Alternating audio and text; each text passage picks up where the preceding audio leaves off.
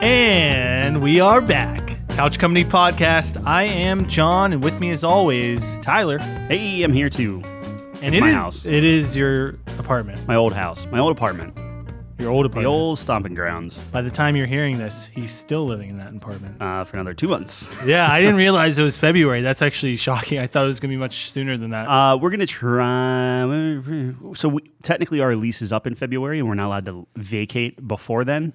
I see. In terms of the lease. So you don't want to put anything on recording saying otherwise. No, we're going to stay here. I feel, honestly, the cats are the biggest thing, like moving the cats. Getting them adjusted. Yeah. Ironically, we're like, all right, we'll just take their little cat perch tree thing. I don't know if you notice, it's like 2 feet shorter. Yeah, it looks a little shorter. Yeah, Superman jumped on it and it just snapped. Uh-oh. Had that thing for less than a year. Wow. Immediately bought a new one because we want them to get like used to it here and then take it to the new place. It's going to be a big adjustment for them. Why do cats have like trees and stuff? I don't. They love it, man. Jumping in high places. That we're looking at it for the audience. So it's like a normal cat tree, right? Like they don't have front claws, so like the scratching posts kind of don't really matter. Why don't they have front claws? They got removed? They got removed, yeah. We have Superman, I think, already had them removed, and Merlin and Morgana had them. Is that a common procedure?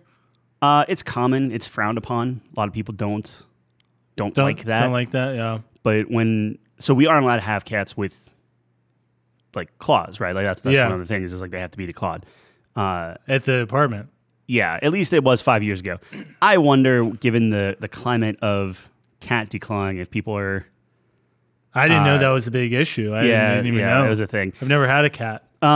Regardless, it's like, okay, well, Merlin and Morgana were just outside, right? So it's just like they were, we brought them in. So either they could be living outside with claws or living in paradise in a cat tree without them. They seemed fine, yeah.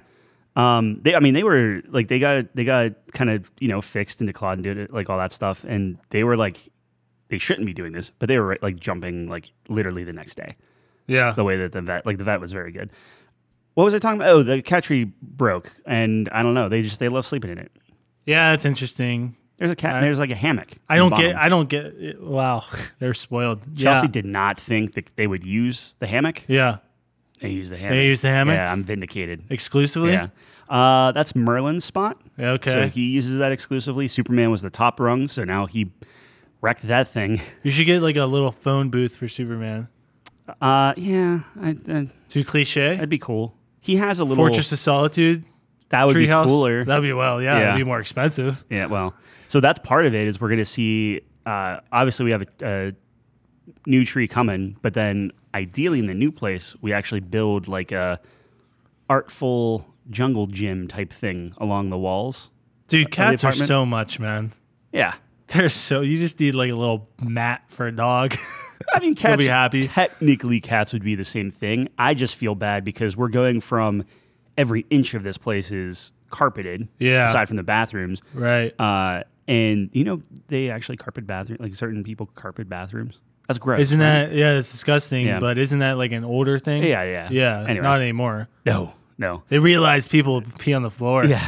It's like, oh, wait a minute. Wait a second. There's a little design flaw. Well, your kitchen's not carpeted either. Fair enough. Yeah, the little bit of the kitchen. But anyway, now our entire place is going to be that like premium vinyl stuff. Yeah. So I don't know how they're going to take to that. That's going to be interesting. You're going to be sliding all over the place? Yeah, just tearing it up with their claws. Back claws. They still got the rear wheel drive. Yeah. Little car joke for you. Did you like that? Yeah, I have a rear wheel. I have a rear wheel drive. No, you don't. Probably Do I not. No. I just have front? Yes. Oh. Most likely. All right, that's weird. What do you have, a Honda? Yeah. Yeah, you have a front wheel drive. But if you get your new... Toyota GR86. Yeah, well, that's rear wheel. I'm spending we actually haven't talked about the house too much. We keep saying like, "Hey, you got one?" Like, "Yeah," and then we go off track. Yeah. Speaking of track, so we're the office downstairs. I took the basement. It's the biggest room of the like not living room, but you know what I mean. Like, it's one of the biggest rooms. So now I have like the office section. We're going to have a dedicated podcasting section, so we'll keep it up the whole time, which is awesome. So I don't have to tear down anything and everything and all that jazz. Now we just have to work on me not having to commute. And sound treated. Yeah, you can just live there. But we're putting track lighting up, and it's the light bulbs, because I'm putting hue lights in, are 1,200 lumens a piece. And I got 6 of them. That's a lot of photons. It's so many photons. Is that actually photon volume? I don't think know. So. No, I don't know. It has to be, right? What else with brightness? I might be lumens. Wrong. Oh, lumens is brightness. Lumens is brightness. Well, lumens is the measurement of brightness. Correct. But that's not actually. Oh, you're talking like the actual light. Yeah, photons are a thing, like an right? actual light. Yeah. Okay. So it's a lot of yes. Does more photons equal brighter? That's what I would assume, right? I would like to know if sunlight coming, because I do have one window down there. Yeah, it's not a lot. It's a basement, right? So like it's not a lot of light. I wonder if daylight, like what's the ratio? How much daylight? How many photons are in daylight versus the lumens? Oh yeah, I don't know. We had a lot of applicants for the research department. So one of them, maybe that's their first test. Did we? Yeah. Right, How many did we get? Oh, we had like a dozen. Dozen. A baker's dozen? Baker's dozen. That's 13. Technically, it's like a child baker's dozen, which is 11. Okay. So I've never heard that expression. Nah, I made it up right now. That's pretty good. Yeah, but anyway, so the hue lights are like freaking $300 for that stuff. But they're sick. Those are like those streamer lights, right? Yeah, I guess. Yeah. I know it's you like don't smart want to be home lights. I don't want to be associated with the streamers, but yeah. Oh man, that's funny. That's a past life. Anyway. Well, so it's pouring out here right now. Yeah, it's miserable. I had a great segue queued up, but then you went on about your home. I'm sorry. I'm just very excited about it. I'm excited for you, dude. Yeah. Mostly because I'll be spending just as much time there as you. We're gonna have like the whiteboard up. We're gonna have there will be a dedicated workspace to do whatever we want to. We've been talking about doing a visual component now that we have a dedicated space to the podcast. I'm gonna have 2 bookshelves, and I don't know if I'm just buying bookcases from like Wayfair or if we're gonna make them custom. But we're gonna have that, and then all of our top 5s will have some sort of memorabilia related to all the different top 5s we've done. Yeah. That's what we talked about, right? Some of them will be easy. Yeah. Some of them will be like, how do you show mushrooms? Well, I was thinking like a pizza box. Yeah. Just, I mean, we'll have it doesn't have to be right on the nose, right? Yeah. It'll be cool. Tasteful. Yeah. It'll be But we'd have to get like a small and something. I mean, you go to like Blaze or something and get a little pizza box. Not Blaze. You know, Dave gave Blaze a 0. Yeah, because he's who's LeBron James. Yeah, LeBron likes it. He hates LeBron. I think LeBron either owns it or is a part owner. Yeah, invested in it, and they got some beef. It's funny because he was like, "I'm not biased. I'm professional," and then just throws it on the ground. Dude, the funniest one was when it was quarantine, and he was doing like all these frozen pizzas because obviously he couldn't go out and do real pizzas, so they came out with their own pizza. And oh, really? He did a review on his. Yeah, they came out their own frozen pizza, like Barstool frozen pizza or One Bite pizza or whatever. And he comes out and he's like, "Okay, totally unbiased because I'm a professional." Yeah. And he takes a bite and he's like, "Unbiased score 10." And then everyone freaks out, so he does another one. He's like, "Okay, I'm gonna do another round here." Everyone was freaking out. I want to ensure everyone that this is unbiased, and he does the whole thing. Takes a bite. He's like, 9-9 unbiased score, frozen pizza scale. It was so funny. And then he did like a third video where he had like a little mustache and was like, "This guy told me to try this pizza." Oh, so he's like, gave it a 10. That's very funny. Nice. That's pretty good. I've never had it. I've tried to find it. I think it's in Walmart or something, but I really want to try. Good food, man. Walmart's great. Kyle gets all his stuff there, and it's always great. I just saw a video where apparently Shaq loves Walmart. You know, the basketball player. Yeah, he spent like $50,000 because I guess he bought a new house or something. Yep, and they canceled his card or something, right? His card got declined or something. Yeah. That's great. Were we talking about that? I don't think so, but I know exactly what you're talking about. That's crazy. Yeah. I just heard that story. I was like, imagine being such a baller, dude, where you just not renovate, but you decorate your house in one night a trip to Walmart. There's like a TikTok or a YouTube video that I watched that. Yeah, it's a legendary story. Yeah, I mean, Shaq's a beast. But anyways, it's pouring outside right now, and I had an amazing segue queued up. Okay, because I had a dream last night about driving my car, and it was pouring. Yeah, and I was like doing all these drifts and shit, and it was like crazy. Can you drift with rear wheel drive? Yeah. Well, yeah, it's preferable to drift. Yes. Oh, okay. Yeah, you can with front, but it's extremely difficult. Drifting is different than just fishtailing uncontrollably.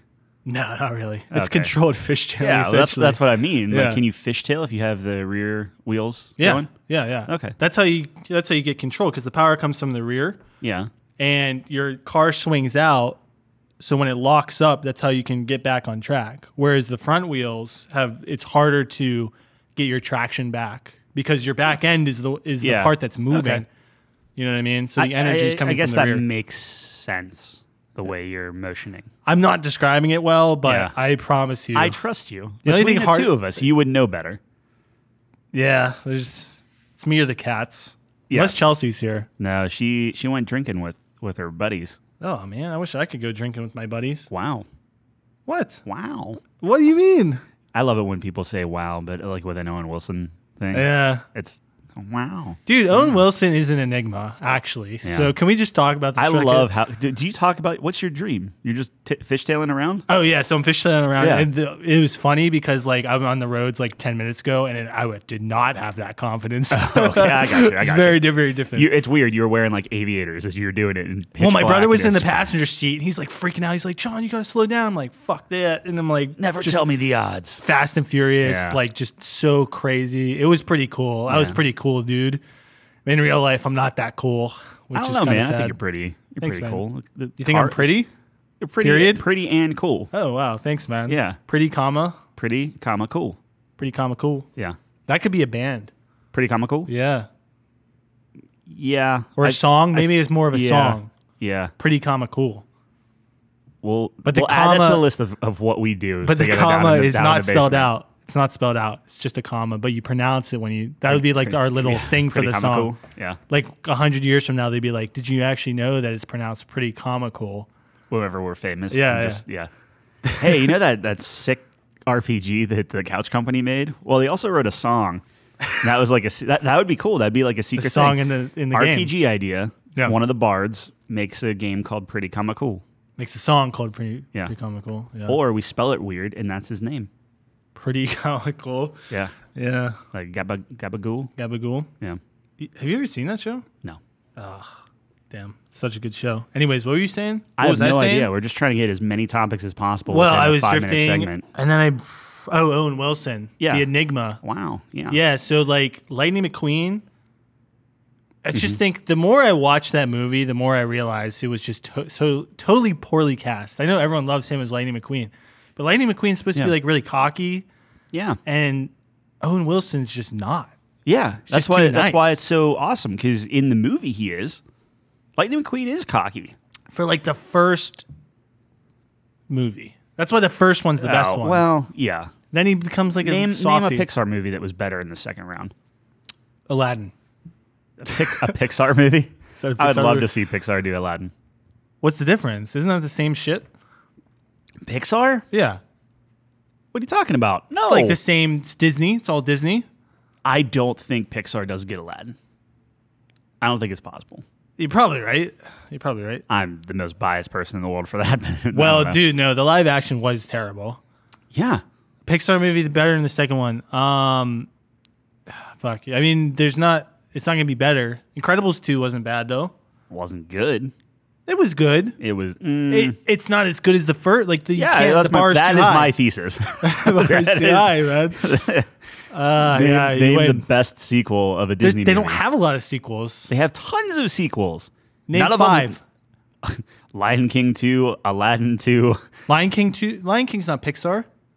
Well, yeah, okay. Toy Story. Fine. I'm sorry. Incredibles 2, Toy Story 2, Cars 2, Toy Story 2 is the closest. Sure. I think it might be. It's my favorite. It's my favorite, but it's close. It's my favorite. Sure. 2 is my favorite. If you even think the Toy Story is okay. I know you got fucked up as a child. But for the rest of us, Tyler, we like those movies because they're good. They're not bad. I'm not saying they're bad movies. I'm just saying in the breadth of assortment that is Disney/Pixar movies, I don't think Toy Story makes the top. I don't think Toy Story make the top 10 in Pixar movies. In Disney/Pixar movies. You're out of your fucking mind. That is insane. In top 10? Yeah. Yes. Right, top 5 even. Aladdin 1, 2, 3. Okay. Aladdin 3 wasn't bad, but it's not good. It's top 10. It's not top 10. I promise. I told you I'm biased. I don't know what you want. It's true. Yeah. You got to be a little more restrained, man. You got to look at things from a neutral lens. I think Beauty and the Beast is better than Toy Story. I think Lion King is better. Obviously, Aladdin. I personally would actually take Aladdin 1. I think Aladdin might. Well, that's ridiculous. Aladdin 2 is ridiculous. I agree with Aladdin that. 2 is not good. Yeah, you're right. Aladdin 2 is actually bad. You're right, except Iago makes that movie. Sure. That movie is so like predicated on his story arc. It has nothing to do with Aladdin. Like it does, but it's really not. No, it's Iago's movie. Right. Which is insane. I'm with you. He saves the movie from being dog shit. Yeah. But it's still bad. Well, I mean, it's not great. It's not good. It's not even good. Yeah, I'm struggling now. I think I'd probably put Toy Story 1 on the top 10. It has to be. That's just absurd if Toy Story's not in the top 10. I think Monsters Inc.'s better. I think Incredibles is better. I think Cars is better. Okay, Cars definitely not better. Incredibles, very good. Incredibles is Monsters Inc.'s very good too, but I think Toy Story's better. You're wrong. I mean, it's crazy. I know you hate Finding Nemo. You probably wouldn't even put that in the top 10, which is crazy. Yeah, probably not. I just don't know how I discuss. We always talk about Disney, and I don't know why I keep beating my head. Finding Nemo was supposed to be like the second coming of Christ, the way people were talking about it. When I finally watched it, it was like, it's so good though. It's fantastic. Yeah, it's not. It's a father looking for his child. You know that gets me. Yeah, you're a mark for family things. Family. I should care. That's about why the Fast more. and Furious is probably the greatest franchise of all time. Name me a better one. You just can't do it. Oh man, you know what? I probably probably can't. Here's the thing. All right, this is what bugs me. We'll spend 2 seconds on it and then we'll move on. We probably won't, but no. You love family so much. Yeah. Freaking watch Peaky Blinders. That's the thing. That is the whole thing. Understand that I'm going to love this show. You don't understand. I do understand it. Okay. That's why, don't you ever get that? Like something's hyped up so much that it makes you not want to watch it? Yes. Even though you know in the back of your mind that this is going to be amazing. Yeah, that was Firefly. And then I watched Firefly. I'm like, I don't even know why I'm doing this. They canceled it. This is stupid. Yep. And then I still fell in love with it. Firefly, I think it's in the top 30 on IMDb. That's insane. But I might have said that. That might be the 5th time me saying that on this probably. podcast. Yeah. But I don't care. That it still gets me. A couple. It gets me every time. Yeah. Because I don't even know what I've never even heard of Firefly until I met you. Really? Yeah. Oh, that's interesting. Yeah. I don't even know what it's about. Oh, well, that's probably best to go in blind. Completely blind. Yeah. Interesting. Yeah. Yeah. So Peaky Blinders, got to watch that. Yeah, I actually saw. So where's that on IMDb? That's got to be up there.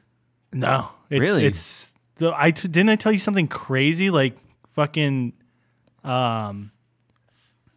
Like MASH is higher than Peaky Blinders something. or something. Yeah, hold up. I literally did this like 10 episodes ago. Yeah, we do this every other. Where I tell you, but I have to keep reminding myself. If we had a dedicated research department, it would be just easy.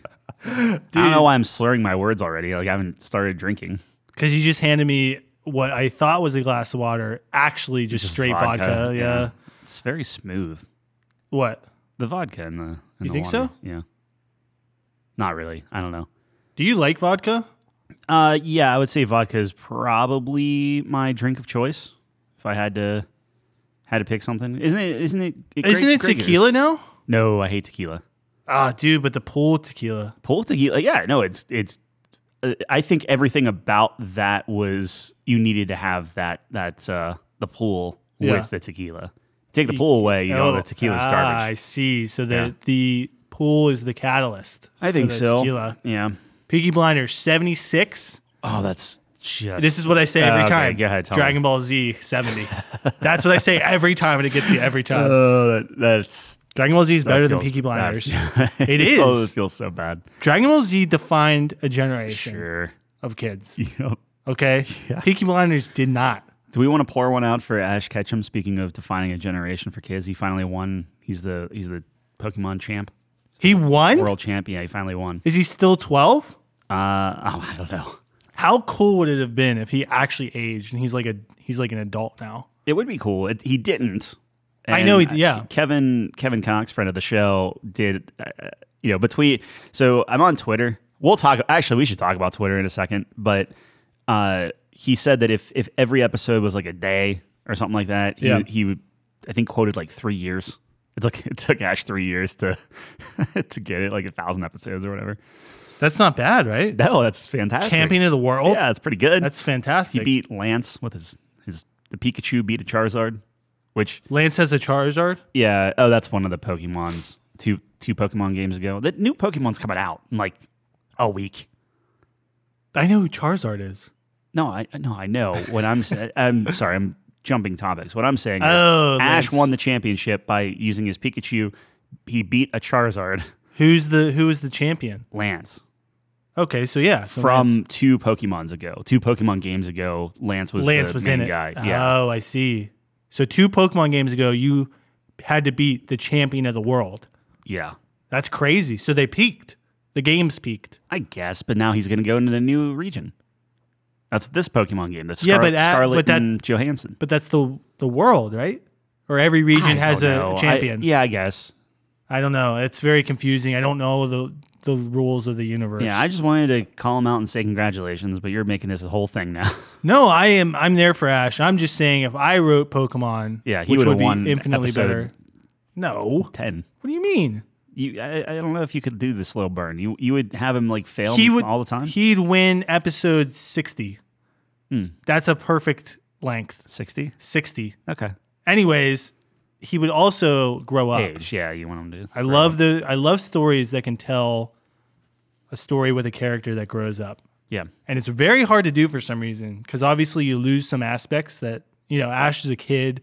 There's a lot of aspects to his character. Yeah. That you lose if he was an adult. But if you do it well. Think about everything that you gain. I agree. You get the rivalries, you get the romance, you get all kinds of stuff. I understand. And to me, it's like aging with the audience. Mm-hmm. So, I don't know. To me, it's like a no-brainer, right? I think so. I mean, rather than watch Peaky Blinders, you just keep watching Pokemon throughout your life. I was going to look where Pokemon was on the list. Please don't. I can't take it. I don't think it's above Peaky Blinders, but Dragon Ball Z is, and rightfully so, I would say. It's an easily a better show. Rightfully so. How is it not a better show? Man who has not watched Peaky Blinders. Okay, I will watch Peaky Blinders. Yeah, sure you will. And I will compare Dragon Ball Z with Peaky Blinders, and we'll see. Okay. Yeah. Do you have more nostalgia for Dragon Ball Z or Peaky Blinders? I have no nostalgia for Dragon Ball Z. You have some nostalgia for Dragon Ball Z? I have some memories. Isn't nostalgia a favorable thing that puts you biased to something regardless of if it's good or not? We can do a definition if you'd like. Yeah. Again, research department would be great on this, but we'll do it ourselves. We have 11 resumes to go Scrappy. through. What do you think? We just have all day to look at resumes? No. Yeah. We meticulously go through each one. Yeah. Comb through every single leaf. Every leaf. You know what a leaf is? Yeah. It's like a wooden slat that you put in a table to make it longer. It is also things that grow on trees. But also trees. Oh, like the tall things outside. Exactly. Yeah. Kind of like your cat thing in here. I don't see that. Yeah. Anyways, it is also a page, but it's 2 pages because it's front and back. Is a leaf. A leaf of paper. Of a book. Yeah. You like that? I do. Been watching a lot of Pawn Stars, and I learned that because some guy brought in a page from the Gutenberg Bible, and it's not a page; it's a leaf. He was corrected on it, so I was like, "Oh fuck!" I remember that now. I might start the timestamp here. Well, and everything up to that has been just gobbledygook. Can I just make a quick shout out before? I just have one more spice to add into the gobbledygook. Yeah. Tell me where Pokemon is. If anyone ever finds a leaf of the Gutenberg Bible, or is it a or one of? Wait, what do you mean? I guess it's one of. I guess there was more than one. Gutenberg Bible? Yeah. Or is it don't know. one? I don't know. I Didn't think there's more than Gutenberg one. do the whole printing press? Yeah. Anyway, I assume that's his thing to make more. It was than the first one. book ever printed, right? It's the whole It's the whole thing. Anyways, if you ever find like a page or something, it's worth like $60K. Per page? Yeah, per leaf. Per leaf? Yeah. Oh, so it has to be front and back. You can't just have half a page. Yeah, one of the completed ones, I think the last one sold in the 70s for like 2.2 mil. Ah, that's like nothing. You mean that's nothing? I bet it's more nowadays. It's more than your net worth. Didn't a Mario Kart cartridge just sell for a couple million? No. Oh, okay. Yeah. I don't know. I don't know either. I feel like... Well, yeah, it was the 70s, so today it would be worth more, right? Yeah, that's what I mean. Yeah. I just feel like it's bad that a Mario Kart cartridge could sell this, or a Charizard card can sell the same as like a Gutenberg Bible. I don't think that's quite true. I think Charizard's only a couple $100,000 or something. Yeah, only. Yeah, only. I think people's... Speaking of... Oh, sorry, go ahead. No. Well, I just think people's proportion, their idea of like money is so warped. Yeah. Like, oh, it's only... Like, I know you were joking, but like... Yeah. People would literally say, oh, it's only a couple $100,000. I'm like, dude, that is so much money. It's so much money, but now if I watch a game show and it's like, oh, the winner gets $100,000, I'm like, okay. Exactly. So what? Who cares? Because our perception is so skewed for some reason. Yeah. Like, it's million or bust. Yep. And minimum, it has to be $1 million. Right. Yeah. Which is absurd. Who wants to be a millionaire? Yeah. That's the whole thing. I was watching that the other day. Yeah. Norm Macdonald was on it. Andrew Carey. Great episode. Okay.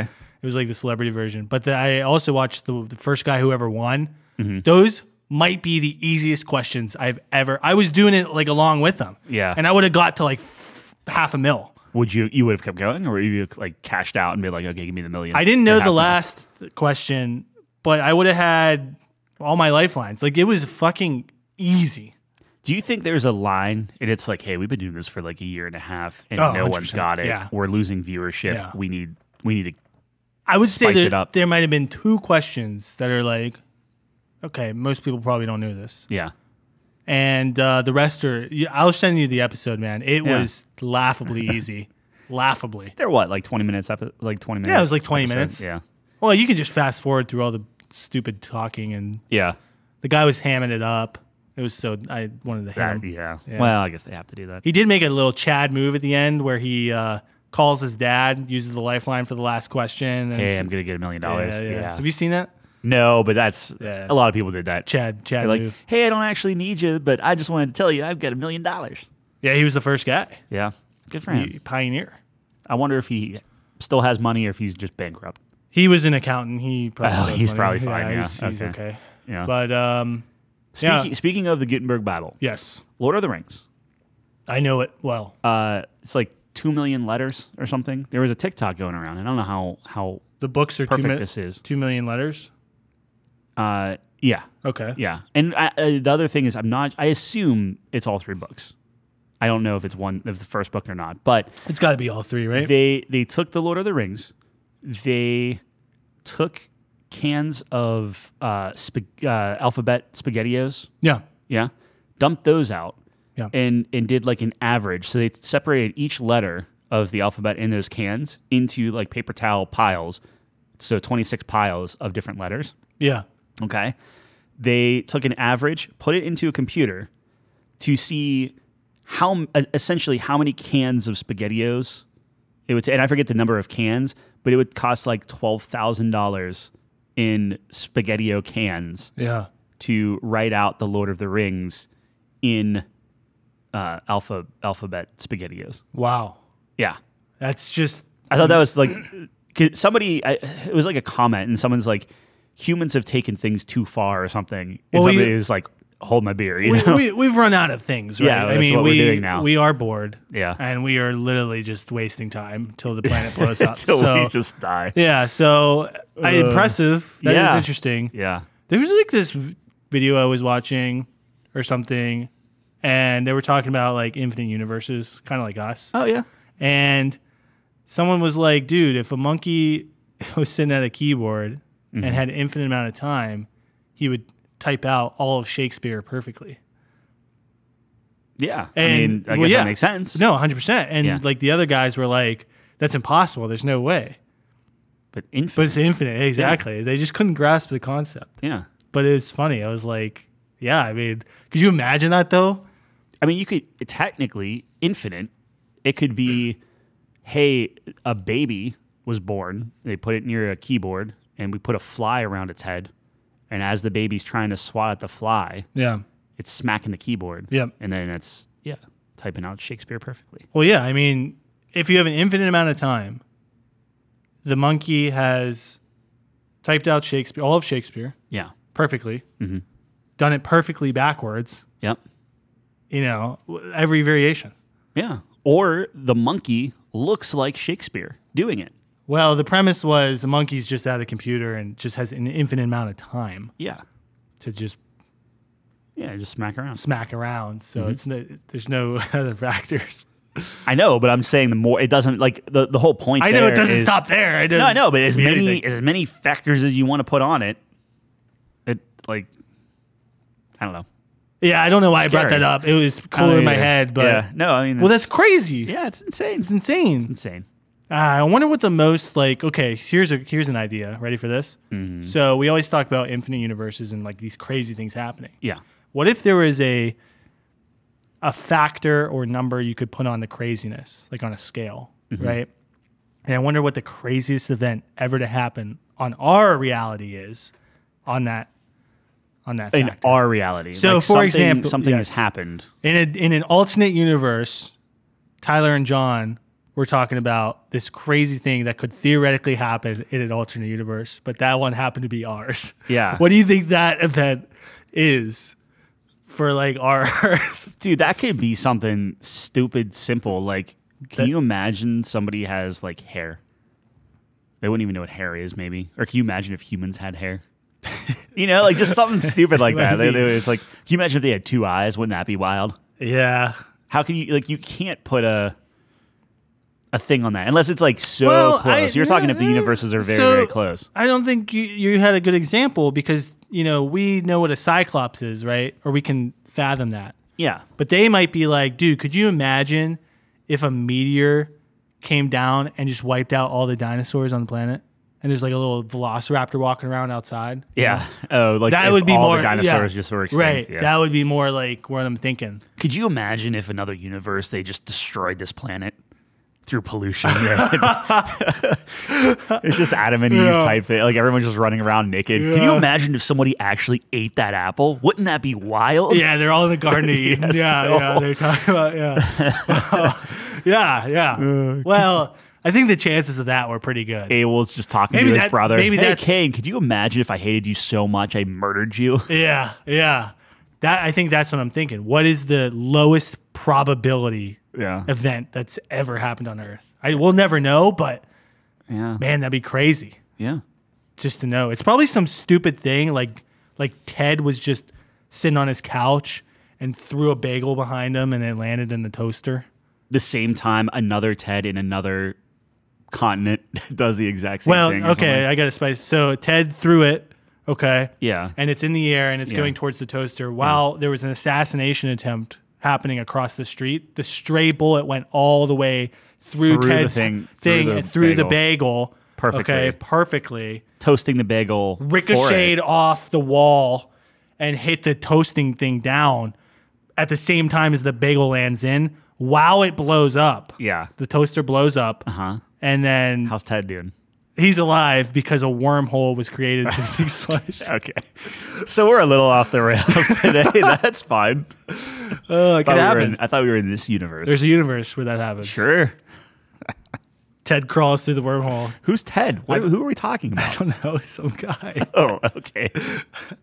So, do you know any Teds? Yeah. We just played Call of Duty the other night. Really? Yeah. Maybe it was him. Ask him if that ever happened to him. All right, now you can timestamp it. Okay. I'm done. Speaking of Call of Duty, you finally got it. I apologize to anyone who had to stumble through that. Oh, man. Yeah. Have I talked about it yet, getting Call of Duty? No, that's the thing. I had it last time. You picked it up that night. So it's been 1 week. You've had Call of Duty for a full 7 days. It felt longer than that. I don't know why. Anyways, so yeah, I've had Call of Duty. Pretty much mirror what Tyler said last week, if I'm being honest. The progression system is one of the worst, if not the worst thing I've ever seen. So you fall in my camp of 100%. What are they doing? I don't even think anyone has an argument for the other side. Yeah, Nate likes taking it out of the comfort It's ridiculous. Zone. Yeah. Well, I don't play Call of Duty to get out of the Call of Duty is your comfort. Is the comfort zone video game. It's a warm blanket of all time. Right. The whole marketing structure of Modern Warfare 2, the game literally copied the title. Your kid? Yeah. Yeah, I remember when you were 10 years younger. Yeah. Yeah. I mean, the campaigns following the story beats, things like that, whatever. Yeah. So it's like, yeah, anyways, totally terrible idea. And you probably said something like this, but it's not even like it helps you out. Where I was looking for a scope for my M4, and I have to play the stupid, I don't even know the names of the guns because they're so stupid, but I have to find this one gun, and I don't even know what type of gun it is. Yeah. And the way I found it was one of the preset classes as that gun. That's the way I found it, and it was an SMG. So it's like... Yeah, typically you have to click on each class, or each like type of gun. So like go through, okay, is it an assault rifle? Scroll. No.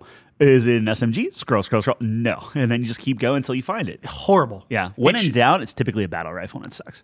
Oh, that sounds terrible. What it should do is it should say you need to get this to level 5, gives you a link, click on it, there's the gun. Sure. Solved. But that means that there's a different UI for PC over console, and we just can't have that, John. It was just fucking ridiculous. So it's stupid, and I hate that aspect. Yeah. Other than that, the game, I think it's really fun. The multiplayer is super fun. I finally finished the campaign, so there is that. Oh, yeah. Well, you already knew what happened, but how did it go? Awesome. Yeah. I knew the story beats, did not know how to play it. Yeah. It was really, and I'm sorry, I interrupted you, but I just want was everything running well now? I know you were having problems. Well... as of last night, yes. Last night we had 0 crashes, and NVIDIA finally put out their official new driver that you can get off of the GeForce Experience. So that's PSA. Yep. Harbin tried it, killed his computer, did not. He just couldn't launch the game. Wow. Validated the files once, restarted. Now it seems to work. So yeah, for whatever that's worth. I downloaded it last night and totally worked fine for me. So I never had any problems with the game at all. Yeah, now there's Kyle. Like Kyle has, I think he's running like a 1080 or something. And I was like, oh yeah, there's new. And he's like, I haven't had a single problem. I'm not touching it. It's like, yeah, why would you? Sure, absolutely. Well, it didn't let me launch the game. For what do you mean? It said I needed to update my drivers. It didn't let me launch the game. Yeah. What? Yep.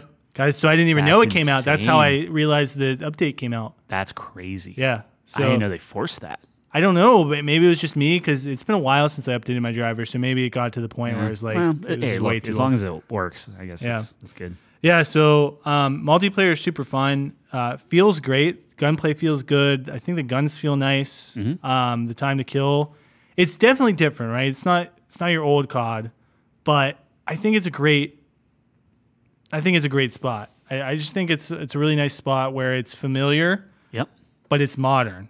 Right? Kind of like what we talked about with Halo, right? I think they struck a really nice balance on Halo Infinite where it's like, if you go back and play Halo, it is so slow. Yeah. And it's just too slow. Like you need sprint, in today's climate. Yeah. Where we can't focus on anything, right? So it's like, I think it is good balance for the new Call of Duty.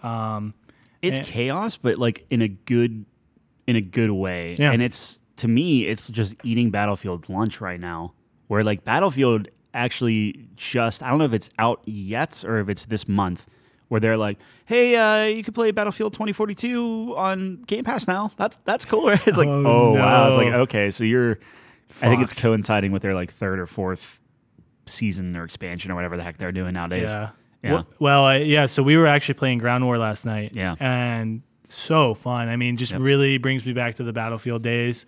It doesn't feel, and maybe it's just because we didn't have the right kit, I don't feel that the vehicles are as good. I think it feels really bad to drive anything but a tank, personally. And maybe I have to mess with the sensitivity on specifically that. But I never felt like I was powerful against something. So in like Battlefield, you have your C4s and different things like that, and you're like, I'm one man, I'm going to run up a tank, and you like hunt tanks out. Yeah. In this one, it's like, I'm just going to keep my distance. Like, why even try to engage? Because it takes more rockets than you have to destroy it. So it's like, well, what's the point? Yeah, so I have a ground war class that I've been using, which has like an LMG, which the LMGs are really great in ground war because you just get a bunch of people and just mow them down. Yeah. And the range is great on them. Like, it's really, really nice. But I have the Javelin as my rocket launcher, and I think it takes 2 to kill, and I don't even know if it kills it. I think it might disable it. So I think you're right. I have like Thermite on there as well, which seems to do pretty good. But it's a balance, right? You want tanks to be powerful, obviously, right? Yeah. You want them to make an impact.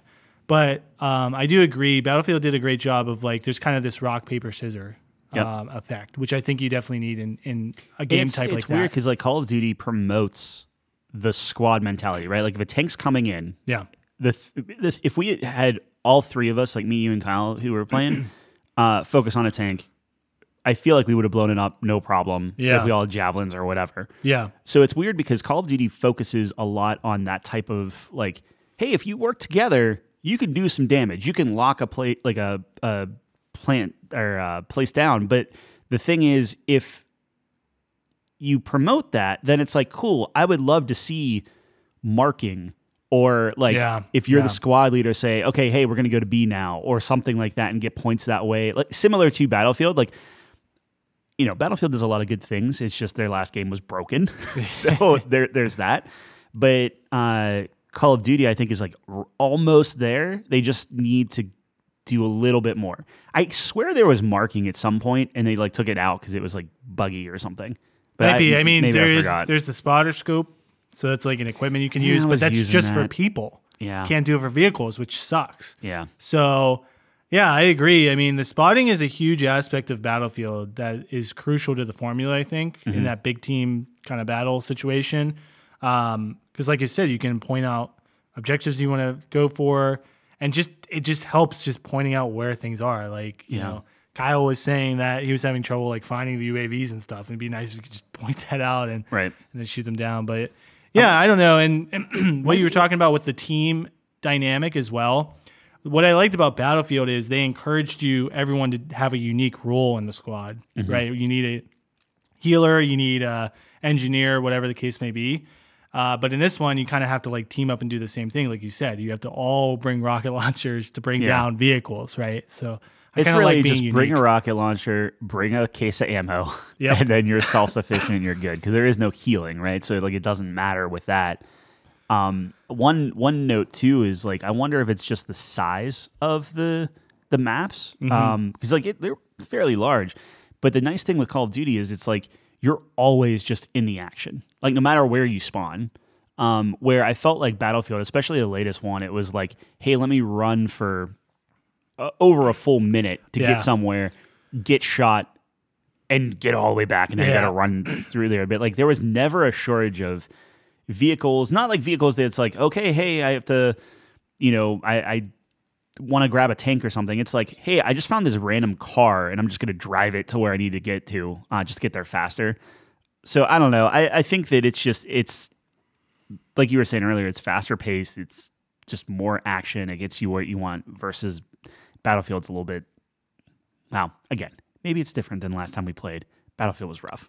Yeah. So something we, found out yesterday as well is the maps themselves are just expanded versions of the regular quote unquote maps that you play, the regular game modes on. So I thought that was super cool. So like we were playing on I forget what the map names are, but like the C flag, which is in the middle of the map, is just the town that you're used to playing Team Deathmatch on, right? So makes an interesting dynamic there. I think it's really fun. I don't know if it was just me, but like I felt noticeably better, more confident, things like that, where it's like, oh, I know this section. Yeah. Right. Yeah. So it's just like, I felt like we were dominating more or less in there or getting our kill streaks whenever we were in like the maps that we were familiar with versus like just running where it was like a sniper fest. Yeah. So, well, the problem is like you have to look at the ceilings though at that point because people fall from above. Yeah.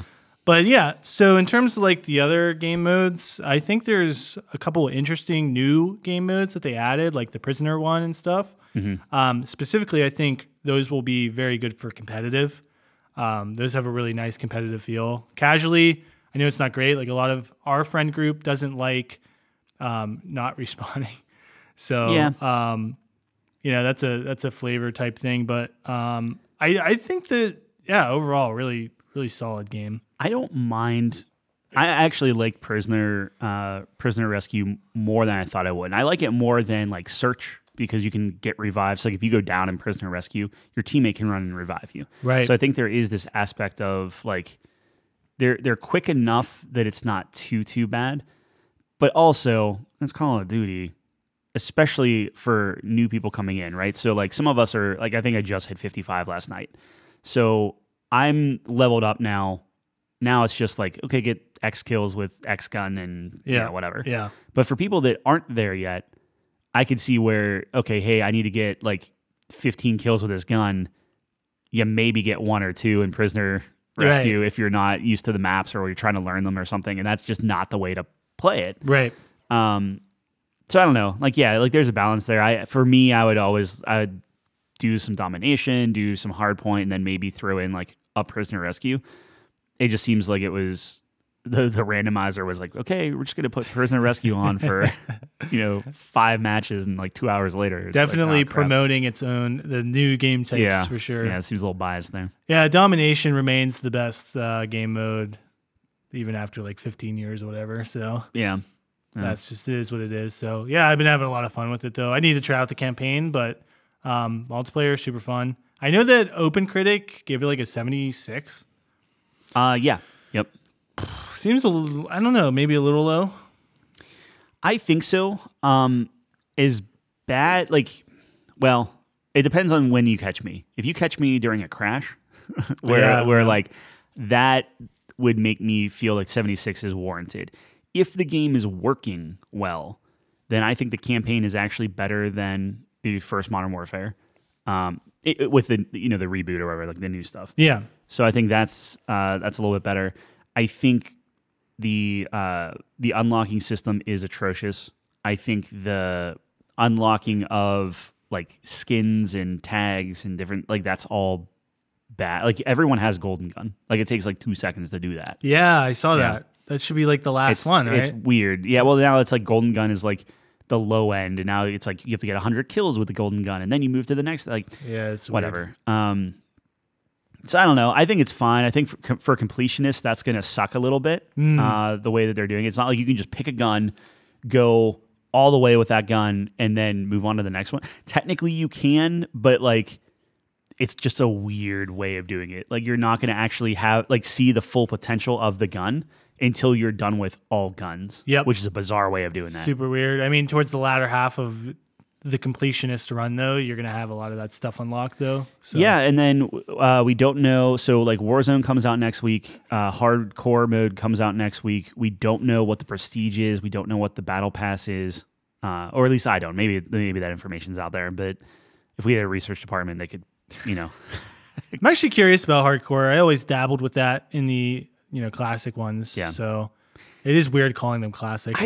I don't know what the point of a hardcore mode is when the time to kill is so short as it is now. That's going to be the weird part of it, like right? I don't like it's going to be like, oh, instead of 2 shots or 1 bullet, now it takes 1 bullet or whatever.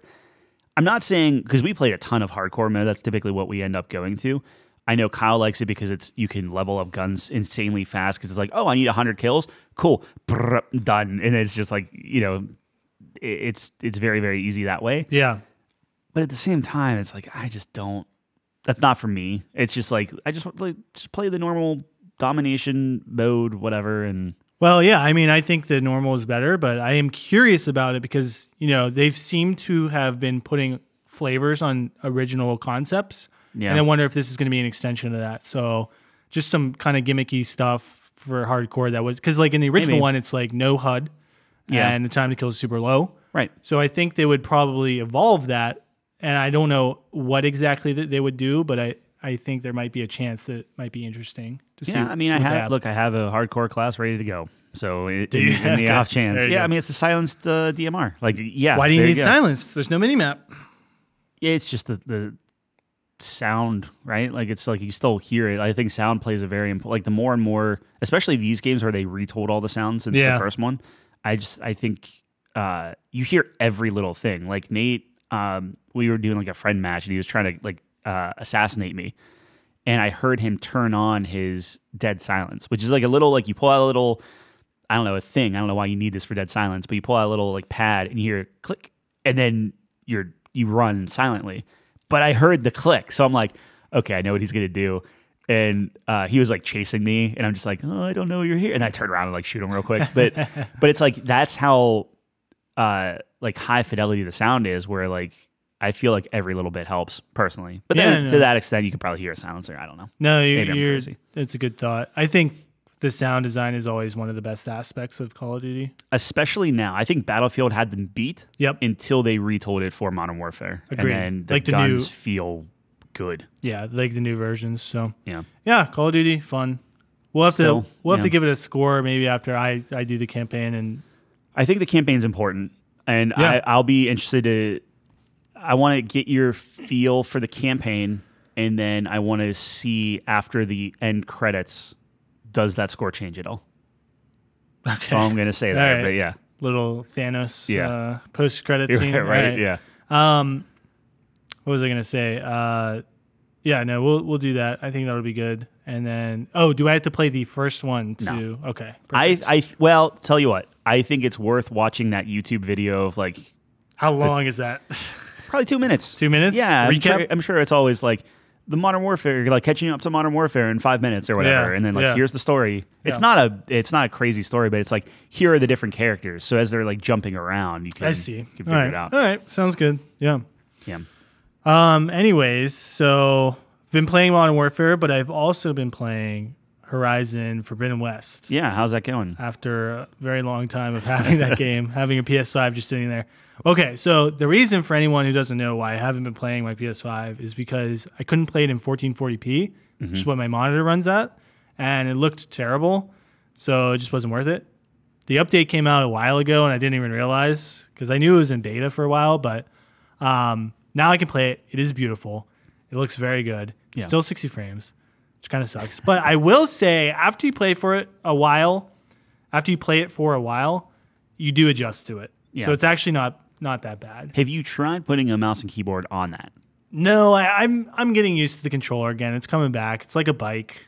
Does it have, because the controller, the whole point of the PS5 was it had like those like pressure sensitive like triggers and things like that, and like the special rumble. Yeah. Does Horizon do any of that? Like, does it feel like you're pulling a bow back? It's super gimmicky, I think. It's not anything crazy. I mean, not the original Xbox, but like Xbox 360 had like a trigger that felt like that. But I don't think it was sensitive. Did you play like the demo that comes with every PlayStation, where it's like, hey, check out all the different features of this controller?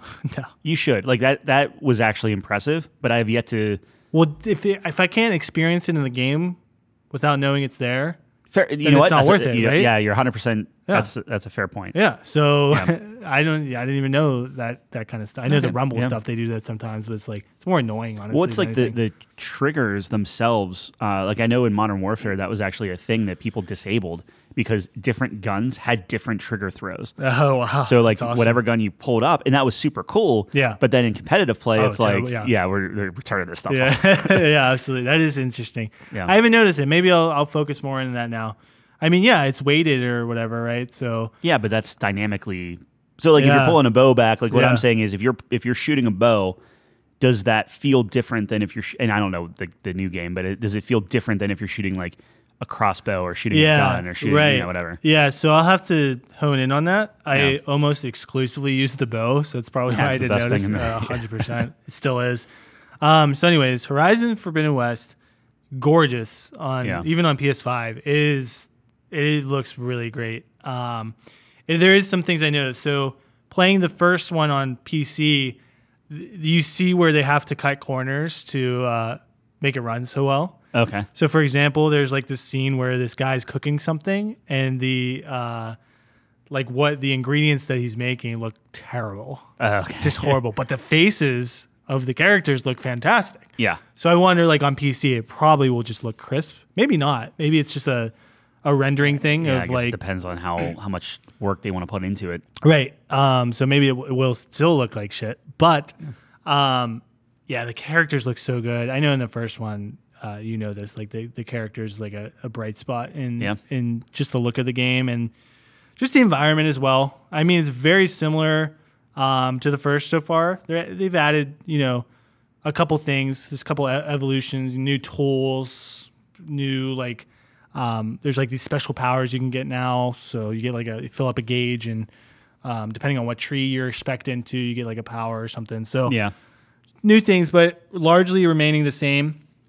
And I was a little bit skeptical about jumping into it, and this is another reason why I didn't jump into it right away, is because I was like, okay, well, I played the first one, I pretty much got it right. Like I feel like this is just an extension of the first one, and then I got into this one. The tutorial was pretty boring, but then after that, I was like, oh yeah, like I started seeing the old characters. I was like, the story's pretty good.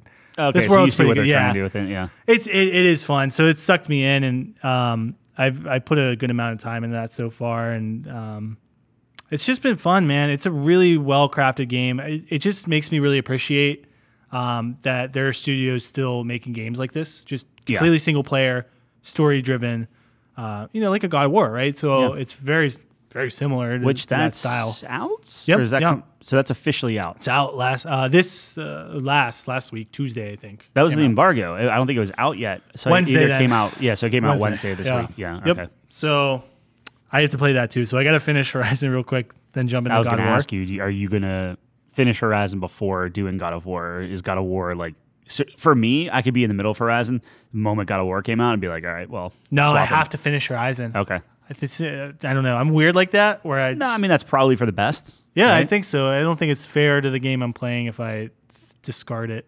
It's just God of War, Like it is. Yeah. Yeah. No, I agree. I'm excited for it. So you were mentioning how good the character looks and things like that. And we don't have to dwell too much on it, but are you a fan? Because I assume that everything is in-game, like rendered in-game. So like as you're running around, as you're talking to people, if it's anything like the first one, zooms into the first one, high fidelity, like well designed. Yeah. But it's still in-game, so there is this uncanny valley, or not. That's not even the right word, but like there is this kind of disconnect of like this looks good, but it's not nearly as good as like a pre-render, like the old days of like pre-rendered CGI cutscenes. So there were a couple CGI cutscenes in the first one, right?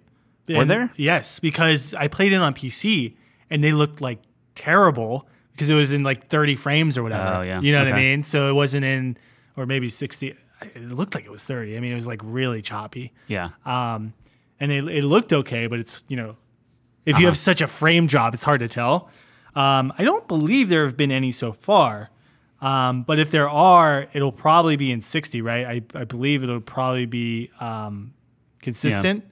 So, well, the only reason I'm asking is whenever you do the campaign for Call of Duty, those pre-rendered cutscenes I'm sure. I think they're the best looking cutscenes just across the board because no one does it anymore, right? Yeah. Like it's easier to put it in. Well, I'm not saying easy. It's not easy, but I would assume it's easier to like, hey, we're just going to act all this out within the game itself. I don't know about that because I think correct me if I'm wrong, it seems like there's always been this stigma within the gaming community of pre-rendered stuff.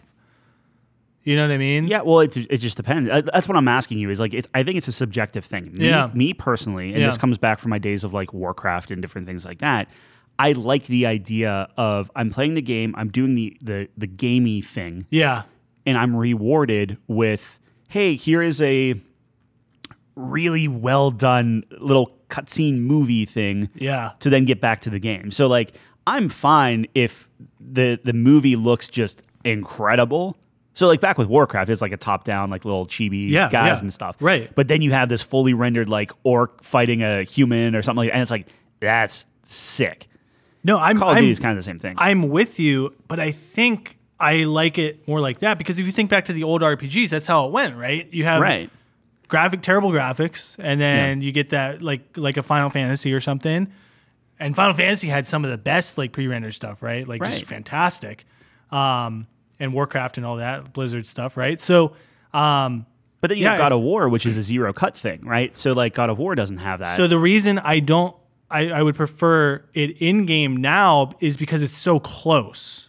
Mm-hmm. You know what I mean? There's not that huge gap. So like what you were talking about is like you said, like a reward, right? Like it's like this awesome. It's such a chasm of quality difference that it's super awesome. But you can move the goalposts. So I agree with you that the in-game stuff now is to the quality of like yesteryear's pre-rendered stuff. Right. But then when you look at the Call of Duty stuff, where like the faces are so good, the speech is the lip sync is so good. Yeah.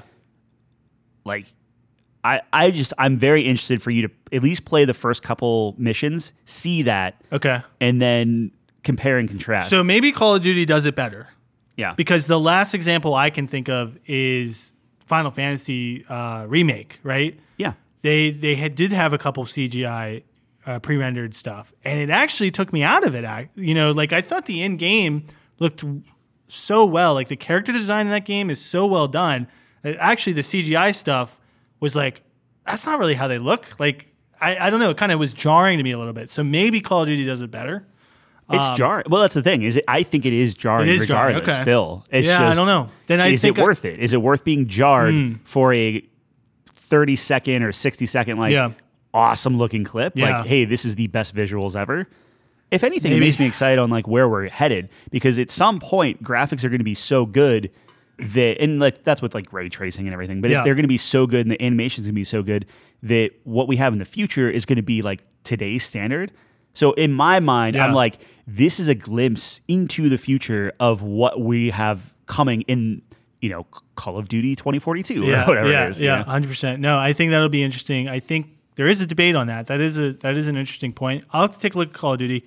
I think I don't like it as much if I'm like basing it off of the Final Fantasy experience. I don't know how you felt. Did you enjoy those CG? I don't know if you remember, but I did. I think a bar is like, can you do it without pre-rendered stuff, or what are you gaining from that? Again, I'm not saying that Call of Duty should have done that. Okay. I'm just saying the fidelity that they have was really good.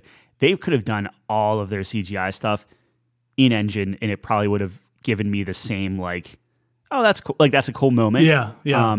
So with Final Fantasy, it's kind of the same thing where I think Final Fantasy is rendered so well. I don't know. Like, do you need the cutscene? Probably not. But like, I don't know how you would do that in game. I don't know. I'm talking in circles now. I don't know. I mean, I'll have to take a look. I'll let you know what I think. I think I'm a proponent of in game, but maybe that would change. Maybe Call of Duty does. Yeah, I guess it's like I would love to see a fully I would love to see a God of War pre-rendered CGI in the fidelity of like Call of Duty, at least in the facial animations and different things like that. Yeah, I know. I think it's the best so far. 100%. Yeah, but I think people shy away from that because I know like when trailers come out, specifically in the trailer sphere, if it's pre-rendered, there's a negative connotation to that because I think it's more because people want to see what the game's going to look like. Yeah. So maybe that is a different argument that I'm kind of saying. Maybe if it's in the game itself, what's already out, people are more willing to like look that. To that effect. If you're looking at the Warcraft remake, well, not even remake, but like the Reforged or whatever, they did the first movie and it looked incredible. They did a side-by-side comparison. Yeah. That's the only one they did. So there are a bunch of cutscenes in the game. They did that intro one, and they're like, oh, well, we never really said we were going to do all of it. It's like, what? Yeah. Like, excuse me? They're like, oh, yeah, and then, like, they were showing, like, clips from, like, with, like, different camera angles and stuff of in-game stuff that they never put in the game. And then they like, left it on the website, and people were like, this is, like, straight up lying. Like you're saying like dynamic angles, and it's like, you didn't do this. This isn't in the game. Anyway, I think that's what people get mad about. Yeah, it's like, anyway. Well, do you think that's the worst remake of all time? Maybe up there? That's tough. Like if you're touting it as like a remake, or not a remake, but like a remaster, is it one of the worst remasters? Then yeah, probably. Because it's crisp, but I don't think it's a factor good. In that, right? Is expectation, right? I think that's a big factor when you're talking about a remake. Well, they changed the mission to make it like fit better, which is fine. They changed the character models, which looked better. But then when it's all the other scummy stuff that they did, where it's like, yeah, but you didn't do any of the cutscenes, and you didn't do the camera things, and you didn't do half the stuff you're gonna say, and you're forcing people to download your new client, even if they have the old game, and you don't have ladder matches, and it's like, holy cow, like they botched that. Yeah. Yeah. Yeah, it's interesting. I mean, we'll have to see. Meanwhile, if that ever goes on sale, I'm totally buying it because I need it for my collection. God, it's so I know, bad. I'm just giving money. But I will say, I won't bring up one final point here. So I was watching Digital Foundry, and they were there's one campaign level in what country is in it? Fuck, Norway or something. For Call of Duty? Call of Duty, yeah. Okay. Yeah. I cannot remember, but it's like this. It's like the one mission where you're kind of just walking around. There's like this bridge and nothing's happening. I guess it's like some downtime. But they did a side by side of the actual town, and it was unbelievable. Oh, Amsterdam. Amsterdam, thank you. Yeah. That's I was like, I don't know. Where's that? Where's Amsterdam? Amsterdam? Yeah. Is that the country? I think so. I'm so stupid. I Anyways, don't know. Amsterdam. So it's in the red light district. So they were doing a side by side, like real footage. Did you see this video? Yeah. The real footage with the in-game footage. I think it was console though.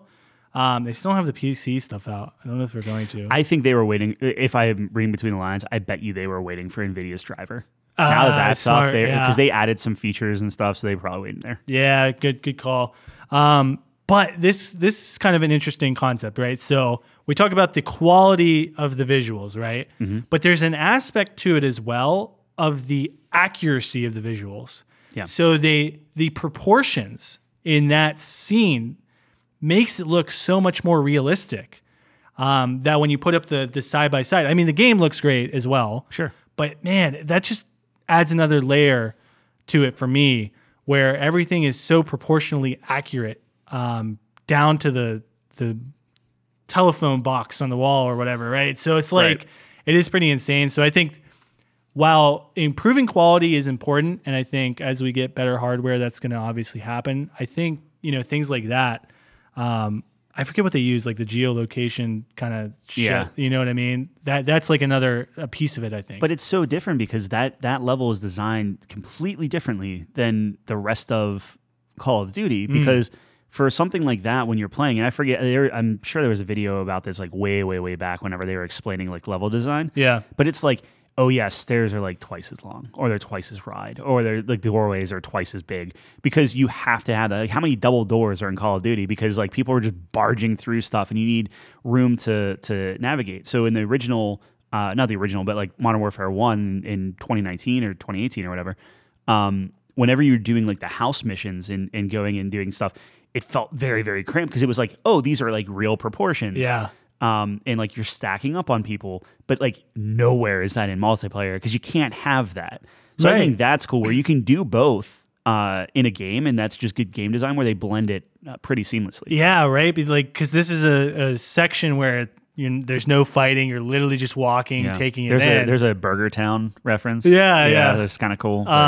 So I just thought that was fascinating too. It's the same technology like Forza. I mean, a lot of games use, but Forza uses this, right? Horizon, where they actually take the landscape of Mexico, right? Yeah. And recreate some of those aspects, which I just think is fascinating technology. Super cool. Yeah. It's really exciting where the future is going to lead us there. Yeah, I mean, when you're pulling in textures and like I can't wait to start actually seeing real like Unreal 5 based games. Yeah, I think that's going to be a huge unlock for that kind of stuff. Have you tried the demo stuff at all? No, I haven't. Yeah, I think that'd be interesting just to kind of see. I mean, the 40 series is apparently like leaps and bounds with like ray tracing and all this other stuff. So like, I think by the time Unreal 5 comes out, I'll be ready for a new graphic.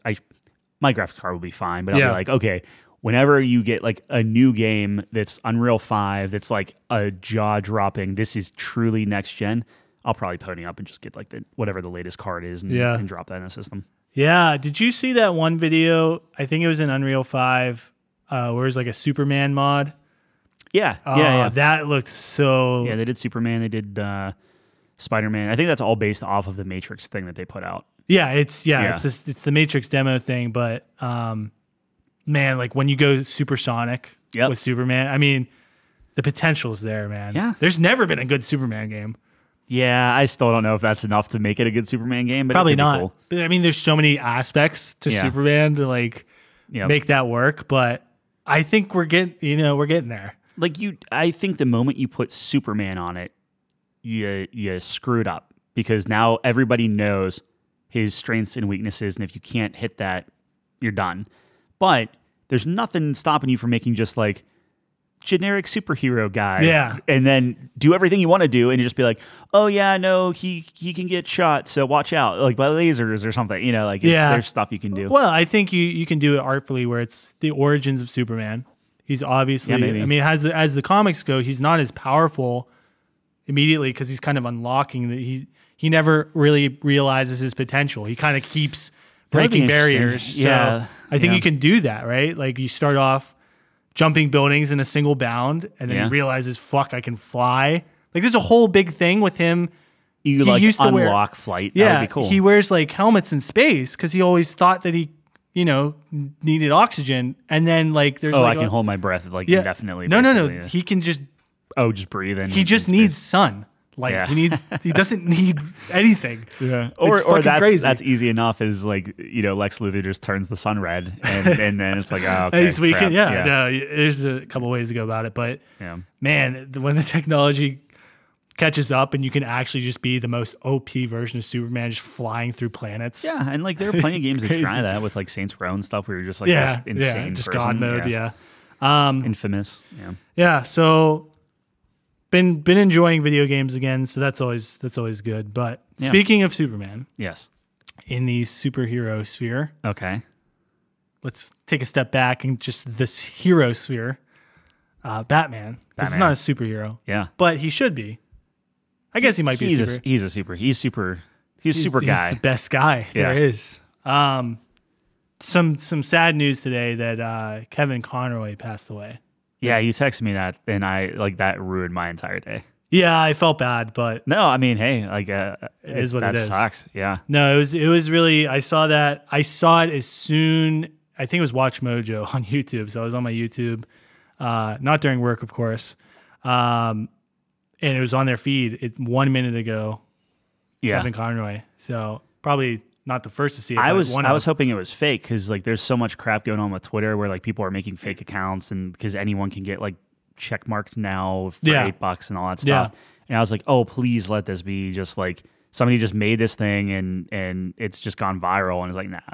Well, Watch Mojo is pretty legitimate and I looked into it. How did he die? Like they were saying he's been sick for a while. Did they ever say cause of death? I didn't find anything. I mean, the dude was 66, but he looked way older than that. I don't know why. I mean, he just didn't seem like, I don't know, he aged a lot, I guess. I don't know. That he's such a cool, like I never saw him or never saw a bad thing about it when it came to things like cons and things like that. Like he was just always super into that. Where how many people are just like we saw who played Chewbacca? Peter someone. Who played Chewbacca? I have no idea. Yeah, Peter M.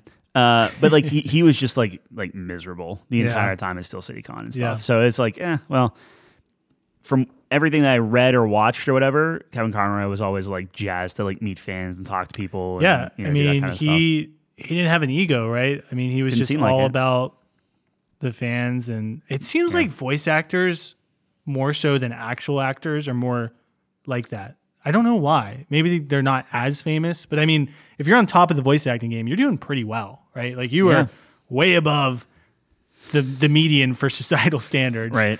And voice actors, to me, they're always just what I see. I know there's probably a couple exceptions, but they're always great at cons. They're excited when they see like cosplays of their character or like people just nerding out on or maybe it's just like people recognizing them for their voice. It's like, oh cool, like I accomplished that. Like if you can tell that's me from XYZ, or just because it's like, oh okay, you really like this one thing and you never saw me at all but you liked the performance I did, like it's a huge compliment. But it's nice when people actually like think the fan, it's like, oh, okay, the fans got me to where I am, so that's cool. Let me thank them. Yeah, I mean, I was watching this interview and I forget who the voice actor was, but they were talking about, that connection you get when you're identifying with someone's voice, right? So in this case, Kevin Conroy is pretty much Batman, right? And I don't know. To me, it's like it's more of a personal connection because, you have an actor play a character, right? Like Christian Bale. Yep. And great Batman, but you see the fantasy in that, right?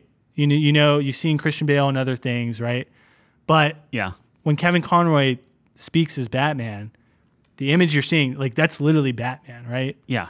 I don't know. I think there's like an emotional connection there that you get with those iconic voices, right? Yeah, and it's based off of like when you heard them. This was like I was young. This was my first foray into Batman. This is like, okay, like this is his voice. So then later on, like obviously we'll get to this in a minute, but like whenever you hear the Arkham games, right? Yeah. And it's just like I saw the first trailer for it or something, and I'm like, wait a minute, is that Mark Hamill? And it's like, wait a minute, that's what Batman sounds like. And then you look it up and you just double check because it's like, is this just? And then you get that much more excited because it's like, oh, this is going to sound. It might not look like the old cartoons, but it's like this will be like quote unquote like my Batman or my Joker and stuff like that. But yeah, yeah, I always think it's really interesting. Like you said, everyone has their own version. Yeah. Usually it's comic book characters. Funny enough, I'm sure there's like other things too, but like my Spider-Man is Tobey Maguire. Is he the best Spider-Man? No. But that's my childhood, man. Sure. Like I played the games, I watched the movies. I was young when those all came out. Like, but it's crazy. Who voiced Spider-Man in The Amazing Spider-Man? Who? I don't know. Oh, I have no idea. But that's what I'm saying is like, and I hate to throw shade right after that, but like we watched a ton of cartoons as kids, right? Yeah. And then it got to the point where, to be fair, I didn't know who Kevin Conroy or Mark Hamill were as a kid. I think I knew Mark Hamill just because I was like, wait a minute, that's Luke Skywalker? That's nuts. Yeah. But picking those voices out is different than like, like I was noticing Mark Hamill and other things and stuff like that. But for all the other cartoons we watched, like Spider-Man, Dragon Ball Z, and that sort of thing, me personally, I couldn't pick out those voice actors if I tried. But there was something about Kevin Conroy that was like, oh no, like no other voice. And this actually kind of goes for both, where it's like he didn't just have a good Batman voice, he had a great Bruce Wayne voice. And it was just a little bit higher, and I guess that was just his normal talking voice. Yeah. But then when he did Batman, it wasn't like growling or gruff or whatever. It was just friggin' deeper. Yeah. And it worked. Yeah. Like it was, anyway. It's super sad. It's not a great Batman voice. It's the Batman voice. Like, I just think forever, no one will ever top that. Yeah, like you don't need to whisper, you don't need to growl and stuff. And I don't know how you do it. I honestly, like, I know we keep talking about Batfleck, like, and get like Ben Affleck in there. But like, that might have been the closest thing to me being like, yeah, I could see it. Yeah. Where he just turns on like the voice modulator. Yeah. And I'm like, that's what I would do. Yeah. Right? Like, just talk normal. Like, unlimited money. Why would you destroy your vocal cords just to yell at bad guys all night? Christian Bale just gargles marbles every morning, man, and fights crime. But honestly, so everyone has their own character. To me, Kevin Conroy will always be Batman. I mean, that is my Batman. Yep. And I know it's not a live action one, but just nothing will ever top it. It's iconic. There's just, I don't know, there's just some performances, right, that just elevate beyond anything else, and it is just immortalized, right? Just legendary, and that's obviously one of the ones. And you have a lot of people that branch out and do other things and stuff, but like that's his thing, right? Like that's him. And he's done other stuff. Yeah. But well, it's interesting, right? Because you have voice actors that are so talented, like Jennifer Hale, right? Yeah. So many things that she's in. And he's just Batman. I mean, there's nothing better you can do, but you're just so good at that one character. He's done other things. Like he was in an episode of Matlock. Yeah. Didn't know that. Yeah, but it was just like my dad loves that show. Yeah, no, it was crazy. So I saw he was super young. Yeah. But he was on the stand and I didn't know who Kevin Conroy was, and this is whenever I linked the actors and the face to Batman. But it was just a random episode of Matlock and he was on the stand. I'm like, that sounds like Bruce Wayne. And I looked it up and I was like, yeah, sure enough. Wow.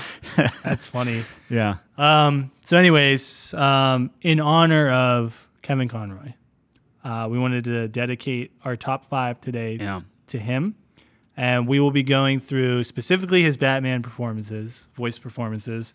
Don't think he ever did live action, but just in case somebody out there do live action. Exactly, actually, you would know. Yeah, he was in an episode of I think so. Whenever the CW or DC thing, and they did all the crossovers. So it's like you have your Flash, your Arrow, your Batwoman, all that stuff. Yeah, I think he was a bad Bruce Wayne. Like he was like an evil Bruce Wayne that like killed people, like killed the Joker or whatever. Damn. I think it was Batwoman, but you saw him, and that was kind of his cameo. It kind of sucks that he was like a bad guy. Yeah. But he comes in, and he was just like, he's this broken guy. Is after Bane broke his back, so he's in this like skeletal thing. Yeah. Sounded like Batman. Like, it's so good. They should have did like the future Batman. Yeah. Where he's like old and Terry takes up the mantle. Well, that was essentially. That's kind of the same. Yeah. Okay. Like I mean, that was like he was done. Like yeah. he hated Batman at that point. But he was still good in Batman Beyond. Yeah, no, he was still a good guy. This guy, he was just, it's like guy. Earth, whatever. There were portals. It was a whole thing. Well, that's always DC, right? I mean, the hashtag on Twitter was RIP Legend, which I thought was pretty cool. Oh yeah. Like I was like, okay, so you're not even saying like RIP Batman or anything like that. It was like just straight up like, no, you're a legend. Like this is you. Your legacy will go on. Yeah, it's immortalized. He is a legend, right? Yeah. I mean, he is literally and always will be Batman. Yep. In my mind. So 100%. No one will ever top it. So I have a list of every Batman performance he ever gave. We're going to run through them, talk about them, and then rank the top 5. So sounds good. You got the list out to mark them down, sir. The maybes and the definites. 1992, we're going to start out with a definite Batman the Animated Series. Yeah. oh yeah. So I don't know. I mean, we've talked about this countless times on the show, right? Yep. I mean, this is just such a crucial part of your childhood, important to mine as well, but really more so you. I mean, this was your golden years of watching cartoons, right? 100%. So it's on the list, right? Like that's not even like we don't even have to beat around the bush there. We'll talk about ranking, but like that spawned everything else. Yeah. Right? So it's like this was the start of just every other incarnation of all the other things he's done. This was first. Is there a particular memory you have of watching the show that jumps out to you? I don't know, something that just stuck with you? Several. Good and bad. So there were a few that kind of gave me a little bit of creeps, right? So there was one point when he was fighting Ra's al Ghul, and he was fighting this ninja guy. I want to say he was fighting him near a volcano. That can't be right, but that's just in my mind. I think it was, though. That to in look my that mind, up. yeah. But he was fighting this ninja guy, and this ninja had a special one move, and he took 2 fingers, and if he touched your chest with the 2 fingers, he killed you. It's OP. So he was fighting Batman. They were doing some sword fighting. They were doing some martial arts. And then he's like trying to touch Batman's chest, and Batman has his things, and it's like this zoomed in thing of like his hand shaking, trying to hit his chest. Finally does it, and Batman's like, and then falls down. And I'm like, he killed Batman. I'm like freaking out as a kid. But then Batman had some like chest armor thing, of course, that he like prepared for or something like that. So that was one. Whenever Catwoman turned into a cat, that was another one. Yeah. And then obviously whenever he was fighting the Joker. There are some spin-off movies. I assume on your list, like the spin-off movies are separate? Yes. Okay, so we'll get to the other stuff. But those were the 2 ones where I was just like, ugh. Well, yeah, isn't it crazy? Like when I think about childhood shows and stuff. Yeah. Like, oh, shoot. One other thing, too, that freaked me out to no end was Hardak, where there's this like AI that was creating Gothamites, right? So it was like, hey, it's a robot, created Bruce Wayne, skinned him and everything, and then just started like, I don't think you can kill people in Batman, but like capturing people. Yeah. So he took Commissioner Gordon, took Batman, took different things. So then Batman was fighting a robot version of himself. Like it was, that show went places. Yeah. Too much for your mind. It was nuts, man. Dude, the writers were so good on that show. There was one like when this dude like killed Batman. Yeah. Like accidentally. Yeah. And then the Joker was gonna murder that guy because he's like, I wanted to kill Batman type of thing, and like Christmas with the Clown. Oh, it's so good. There's so many good things. No, it's a legendary show, and the birth of him as Batman. So that's his first time taking up the mantle, and what a start. You can't do better of a start than great that, right? Ghost. So you saw kind of like where Batman was like getting his inspiration from and different things like that. Like, it was a wild show. I mean, I think you can go back and watch it as an adult and enjoy it just 100%. And a lot of that is, you talk about nostalgia. Like that is nostalgia. It is nostalgia, it's still but good. It's written in a way where it's not, spoon feeding kids. You know what I mean? It's not silly. It's not. Yeah, it's not stupid. pandering and stuff. Yeah. It's not like, here's the lesson we learned today. Yeah, right. Yeah. It's like there's some adult themes in there. Yeah. So I don't the know. lesson is always crime does not pay. That's a good lesson. That's the only lesson. Batman will find you and kick your ass. Yeah. 93. So the next year, Mask of the Phantasm. Yes. Which is the movie. So same style. Yep. Same kind of art direction, voice, everything. So this to me was the adult version of the animated series. So there's blood.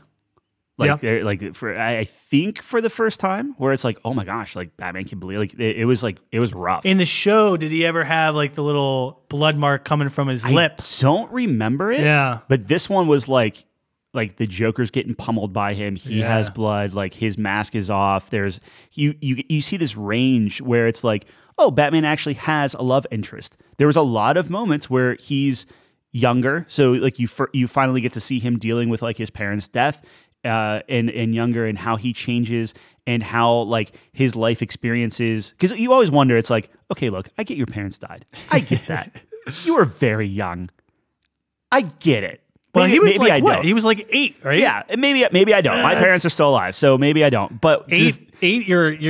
If he was 2, I would be with you. But does that warp you so much that maybe it does. Got shot in front of him. Yeah, sure. I'm warped that much just by walking in on my parents. But what I'm saying is, this one you get to see him where he is young Bruce Wayne. He puts on like a ski mask, and like fights some guys, does some damage, gets beat. Yeah. Like all bloodied up and stuff. And you see him fail, and you see him grow into Batman in this movie. And it's phenomenal. You see his love. You see it lost. You see the Joker come in. You see this kind of like mob boss background mystery thing. You see like you see death. Like it was like people are actually dying. Where in the cartoon they didn't. Right? Yeah. So it was this thing of just like, to me, it was just very adult. And then the fidelity was much, much better. So in the cartoon show, a lot of the time if the Joker's like in the distance, his eyes are just like little pinholes and stuff. And like people are just like roughly like animating it, right? Because they have to get it done. Yep. In this, like all the eyes are perfectly animated, and it's like a perfect like, there's never some like weird like 3/4 view of a character where it's like the proportions are off. Right. It's so well done. Had the budget, yeah. I mean, you see that a lot when it has the full movie budget and scope. Right. A lot of those things get cleaned up. So I'm assuming you want to put it on the maybes. I would like to put it on the maybes. Yeah, absolutely. All right, so 95, The Adventures of Batman and Robin, the video game. I'm not familiar with this game. Are you? I never played it, no. Okay, so we'll continue on. 96, we have The Adventures of Batman and Robin Activity Center, another video game. No idea.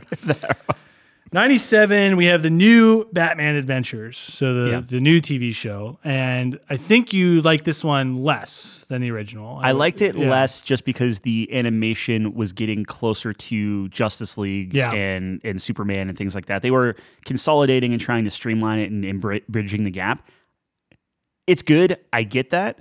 It just felt weird, especially as a kid. I have this internal thing of like, I really hate change. Right. So then when like the Joker suddenly looks harsher and everything's more angled, it felt less friendly isn't the right word, but it felt less familiar. It felt more stark. I can appreciate it now, but as a kid, it felt less organic, and I did not like that. Like everything was colder. Like it didn't like Poison Ivy was sharper and a cooler palette, and it just it didn't hit for me personally.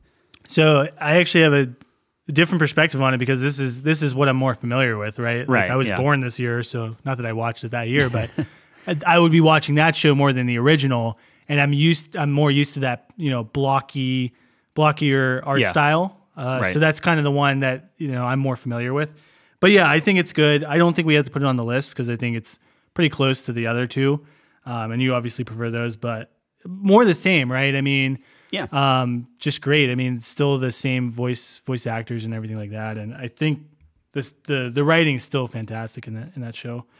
Then we move on to the same year. So Superman, the animated series, came out the same year as this. And there's actually a couple crossover episodes that Batman's in. And I know we won't put this on the list, but those are some of my favorite episodes. It's fantastic. There's one interaction between the two is amazing. Amazing. And there's like one where he steals Lois. Like he goes on a date with Lois Lane just because he fucking can as Bruce Wayne.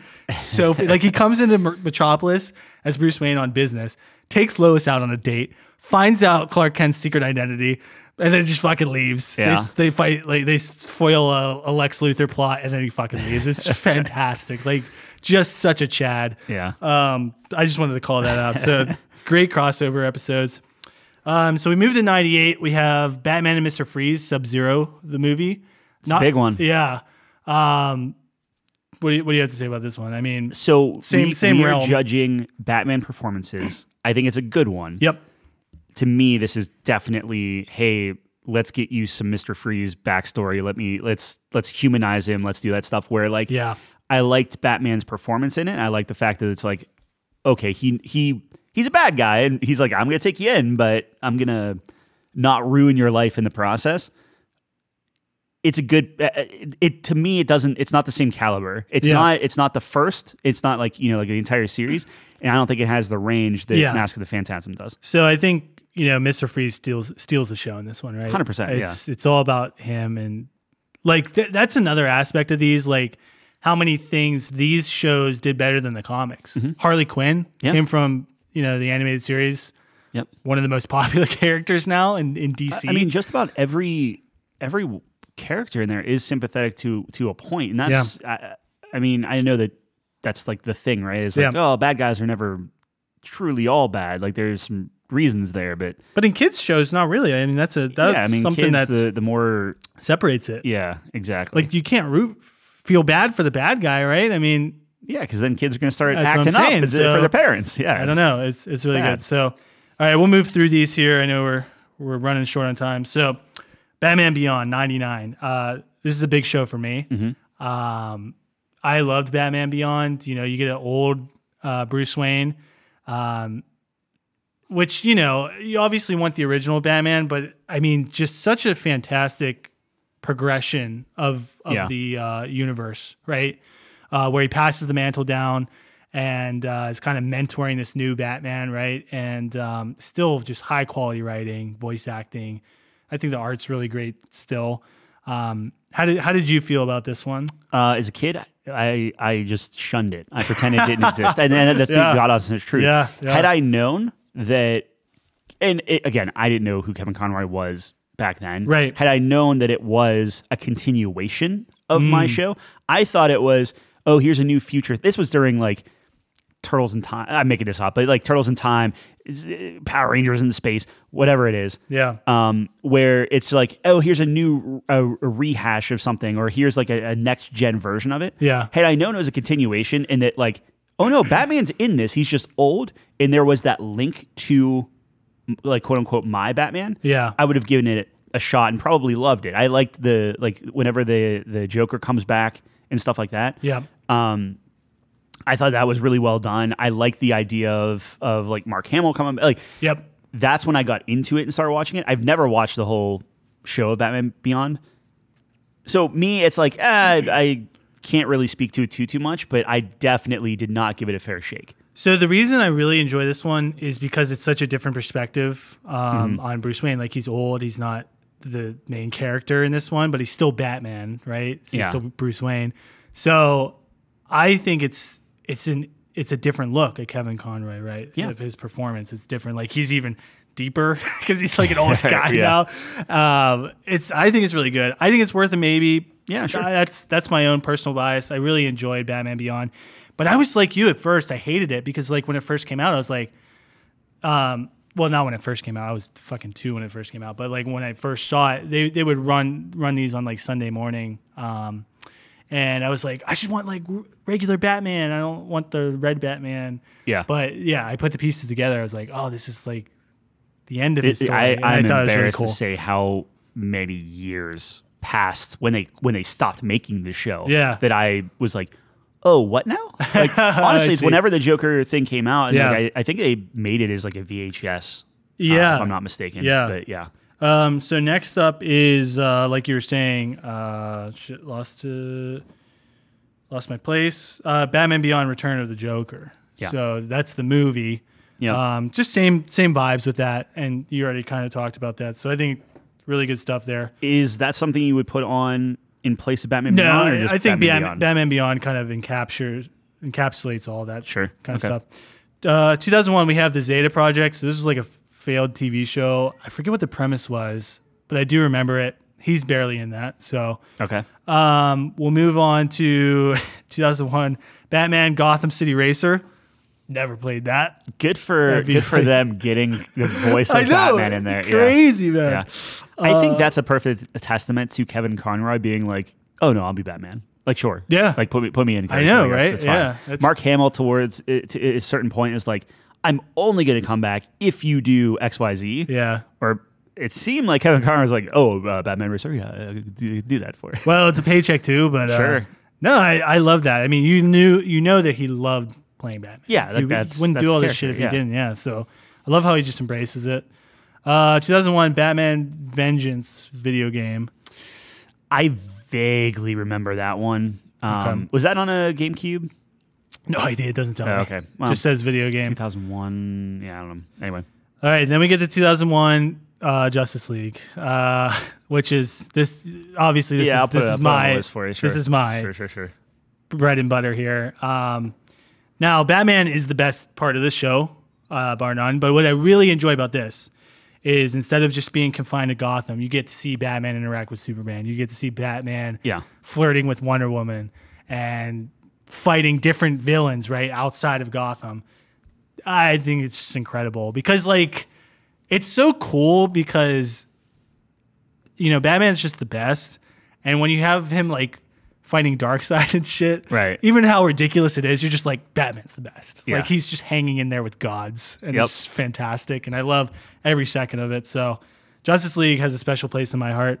All of those voice actors in that show for those characters are just the cemented, ones, the ones I recognize. Like, I mean, there's some other games in here that I'll talk about that have overlapping with the Justice League voice cast. Right. So I'm just like, it's similar feelings as, well, we'll get to it. So 2002 Static Shock. Have you ever seen that show? No. Really cool show. So original superhero, I believe, to the TV show. He had like lightning powers and shit. And it was in the same universe as Batman Beyond. So really, really cool. I wouldn't put it on because he's barely in it, but it is interesting. All right, 2003, Batman Rise of Sinzu video game. Yeah. You know that one? I know it. But okay. Yeah. Not good? Yeah. It's a Batman video game. There were no, well, I would argue there were no good Batman video games for quite some time. We'll get to some, though. Batman Mystery of Batwoman. That's a movie in 2003. Yeah. I don't remember that one, actually. I watched it and cannot remember a single thing about it. Is this, so this must have been Barbara Gordon, right? And her suit was... Batwoman was different. Barbara Gordon Batwoman, is Batgirl. Yeah. Okay, never mind then. Because they had, like, in that universe, they had Barbara Gordon, Batgirl, with, like, the yellow cape and that design. I liked her, but I don't remember Batwoman. That's interesting. 2004, Justice League Unlimited. Same thing. I mean, we just leave Justice League on there, I would say. But, I mean, this is just an expansion of that. The cool thing about this show is... This was the same thing whenever they did like Batman and Robin, or like the new adventures of Batman and Robin. Right. It's just an extension. But the cool thing about this one is, so in the original Justice League, it was just like the main 5 members or whatever, like Green Lantern, Hawk Girl, Wonder Woman, Superman, all that, Martian Manhunter.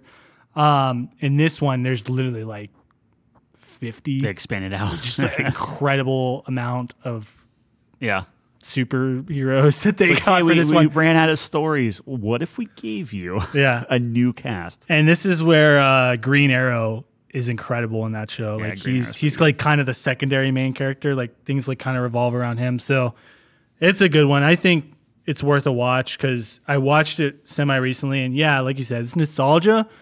But I really do think it even for an adult, it's a good show. There's like some funny jokes in there that are like adult jokes and just, you know, like high level themes, right? Like pretty mature themes.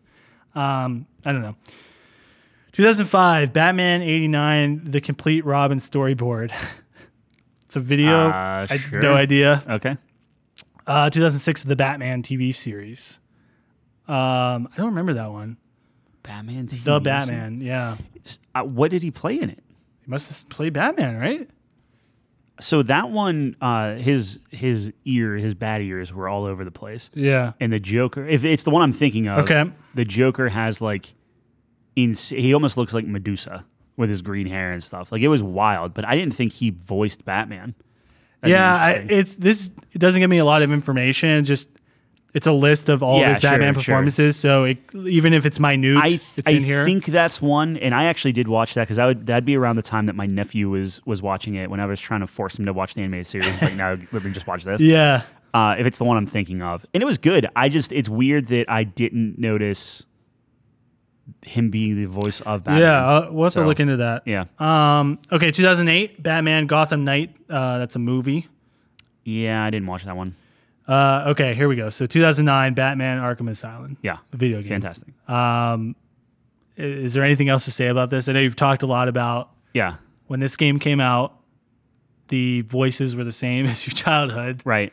And I thought it was amazing. The only reason why I wouldn't put it on the list is because there's a sequel that I think is better. 100%. But no, I think it was great. I think that it let Batman be a little bit more gritty. So like you talk about range, you talk about like what his voice is, because like when you hear that voice, you are putting yourself into a specific like, okay, this is from the cartoon, like and stuff like this. Right. This took what made that cartoon amazing. And just like Mask of the Phantasm, how I consider that like the adult version of the cartoon. Yeah. This is like the actual adult version. Right. And it was amazing. It was really, really good. Like, and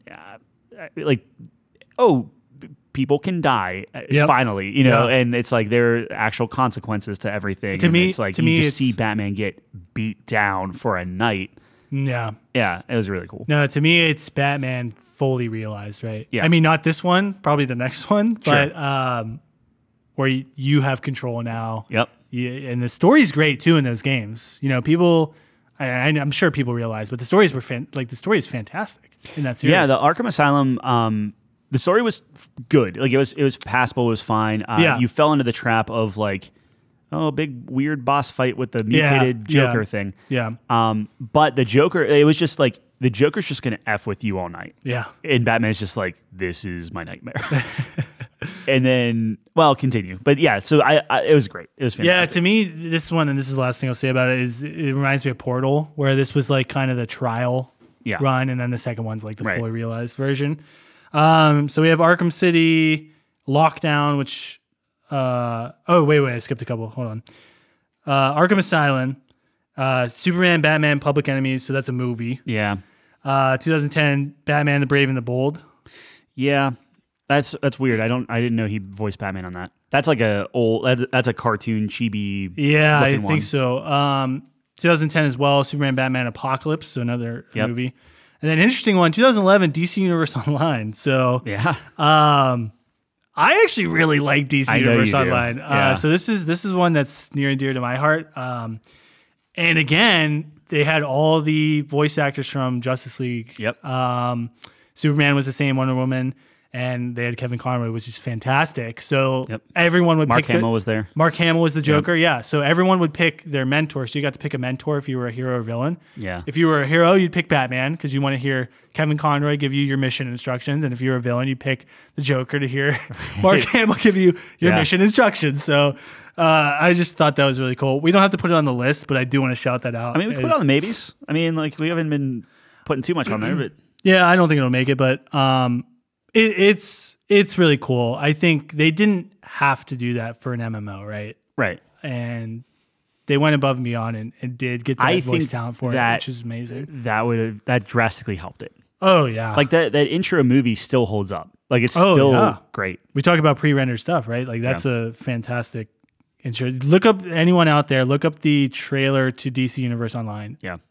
one of the best things. It's like you can start seeing like, oh, this looks like old school animation. Yes. But hearing that on loop at GameStop, not the worst thing. Like it was okay. Like, and that was just over and over and over and over again. It's just such a cool battle too. Like, yeah.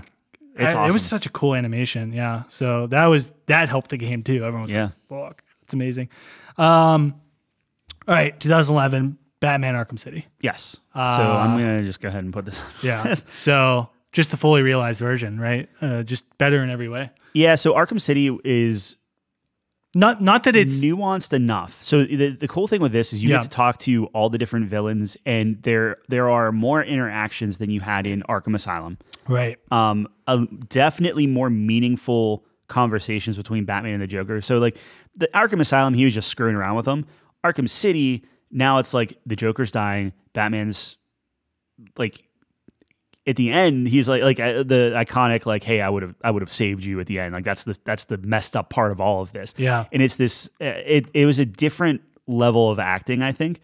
Again, the story was amazing, and the fact that Batman gets to interact with everything. So you interact with like Batgirl, and well, actually, I think Arkham Asylum you do this well, but Alfred, and like you bring everybody in the mix. Yeah, I think Robin was in that one. I think obviously Catwoman was in. So like you see this again with the range, this wide range of here's from his best friends to his worst enemies. Yep. It was so good. Yeah, you just have more of a chance to interact with people. So, yeah, like I was gonna say, it's not that the game's better. I mean that helps, but it's the performance, right? Yeah. And like you mentioned beautifully, the characters he gets to interact with now, good and bad.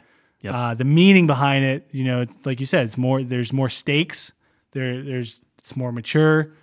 I don't know. I mean, you get a little bit of Bruce Wayne in there. Yeah. Right? Like even that. Yeah. Like, and it's not a lot, obviously, but like you still again get to see, oh, this is what he looks like without the mask on. This is how he talks to, as Bruce Wayne. I thought it was super cool. Yeah.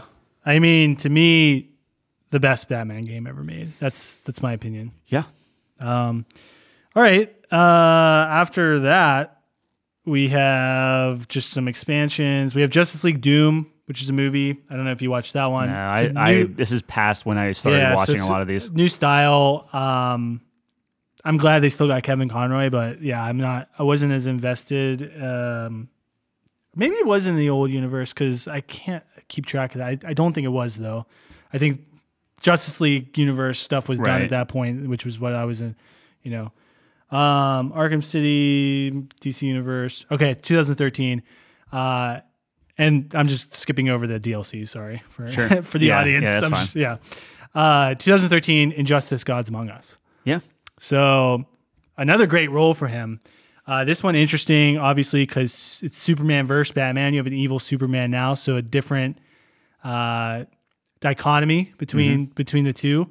Superman, voice of from Justice League, man. So I was super excited about that. It was interesting to see him evil. But Batman's incredible in that game. And I know it's not as story-driven as the Arkham games, obviously, but... Yeah, but I think it did I would argue it was... I mean, maybe not as much as, like, Arkham City, but, I think it has as much, if not more, story than Arkham Asylum. Like, honestly. Yeah, no, I agree. Fantastic. Especially for a fighting game, man. Yeah, well, they great started story. that, right? Like, I would have to... Because they kind of redid Mortal Kombat, but that's the whole thing is like, oh, NetherRealm can do a fighting game, but like really put awesome story into it. Yep. So I don't know. I think that goes on the maybe. Personally. Yeah, no, I think it deserves some respect. Fantastic. Did you like game. Injustice 1 or 2 more? And I start to kind of merge the two together. I do the same thing. I would say 2. 1 is kind of rough to look at these days. Yeah. In terms of the story, I think. Yeah, I view it as one kind of thing. I'll put 2 down because I think I'm with you where I at least remember. I remember the story beats a little more. Yeah. Like Brainiac was in 2, right? Yeah. And that whole arc, and then they kind of team back up again, which was cool. Ish, yeah. yeah. So, cool. Yeah. Injustice, great game. More DC Online DLCs. Justice League Flashpoint Paradox, which is a movie in 2013. I don't really remember that one. I don't know if you have any thoughts on that. Nope. Tales of Metropolis TV series 2013. I'll take your word for it. No idea. Batman Strange Days, that's a short in 2014. Batman Beyond short in 2014. Batman Assault on Arkham, which is a movie. That one, was it just that? Or is it like I'm trying to think. There was like a collage of different types of Batman shorts, but I think that came out around the same time as Arkham City, so maybe this isn't it. Never mind. It's 2014. It's a movie, it says. Okay. Well, continue. Yeah. 2014 Alfred, which was a short. Okay. Oh, he played Alfred in that. There's a little asterisk. Oh, interesting. Okay. Nice. I'd be Counts. curious about that. Yeah. 2015 Infinite Crisis. This is an interesting one for me because this is how I actually started playing League. So Infinite Crisis was a MOBA back in 2015, and it was set in the DC universe. And they got Kevin Conroy to play Batman. And I was like, this looks awesome. I was in a big DC kick. DC Online, really, was into the DC stuff. So I was like, yeah, I'll give it a try. I never played a MOBA before, but I get to play as Batman. It's fucking awesome, whatever, right? Bright-eyed and bushy-tailed. I haven't played a MOBA before. Yeah, I know. It's crazy. And so Batman ruined your life. Batman ruined my life. So it was interesting. So I played DC Universe, I played in Infinite Crisis, which was a DC MOBA, and I fell in love with it. It was super awesome getting to play all the superheroes, and I really liked how MOBAs worked. But the game did not do well, and they shut down the servers soon after, right? And I was like, fuck, I really liked MOBAs. That's when I turned to League of Legends. So interesting tidbit there. I wouldn't necessarily put it on the list. I mean, he doesn't have a lot of dialogue in that compared to the other ones, but it is cool that they got mention. Yeah, they got like Kevin Conroy for like a MOBA. Like that's you didn't have to do that. Well, right? they got him for a racing game too, so I don't know how hard he was to get. But that was in the height. Awesome that he did it. That was in the height of the Batman series. Yeah, this is like fair. 2015. That's fair. I don't know. Batman vs. Robin movie. Yeah. I saw you can see that at Target occasionally. Yeah. Justice League Battle for Metropolis, that's a short. And then we have Batman Arkham Knight. These are all in 2015, the video game. Yeah, Arkham Knight was fine. I think they were a little heavy-handed on the whole like Batman's psyche and how he's basically the same as the Joker and all this other stuff. And it's like, nah, all right. And that one's interesting because you played Arkham Knight, right? Yep. Yeah. So it was cool to see him struggle with the Joker internally. Do I think that came across well in the voice acting? Again, he did a fine job, and maybe I'm just putting too much on the story itself. Yeah. I just felt that the performance was better and more believable and more interesting in Arkham City than in Arkham Knight. Yeah, kind of interesting like comparison to the Nolan films where the second one seems to peak. Yeah. And then the third one's kind of the aftermath of it, and it can't quite capture what made that second one so special. Right. I mean, you see that in like Star Wars too, right? Like Empire Strikes Back reaches this immaculate high where, similarly it ends on like a dull note in all three of those examples, right? So maybe that contributes. I think the thing that saves it is the fact that the Joker is included. Because a lot of the marketing was like, hey, this is the Scarecrow. Yeah. So it was like, okay, like I'm sure everyone, including myself in the back of the minds, like the Joker's got to be in this, right? Yeah. But then the game starts out where you're literally cremating the Joker. So like that's the level of dark that the game is going for. Yeah. And it was the same in Kevin Conroy didn't voice him in Origins, but it was the same thing where all the marketing and everything that was in like GameStop and all the collateral was all about like, oh, it's Black Mask and it's the mob and this is early days and stuff.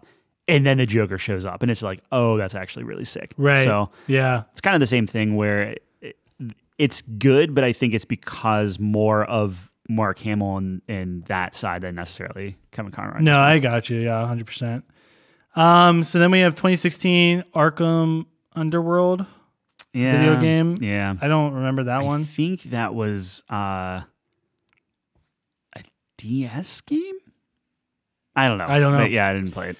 2016 The Killing Joke, which is the movie. That might be my least favorite performance of both Kevin Conroy and Mark Hamill, where I felt that they both phoned it in It wasn't a great hardcore. Movie. Yeah, it wasn't good in my opinion. I was very I was equally. To be fair, that was also the thing of like Mark Hamill's like, well, if you want me back as the Joker, you have to do this movie, and they did it. Yeah, and I have never been more excited for a Batman film, nor disappointed in a Batman film. Yeah, so it is what it is. Yeah, so that's not making. That's actually out of.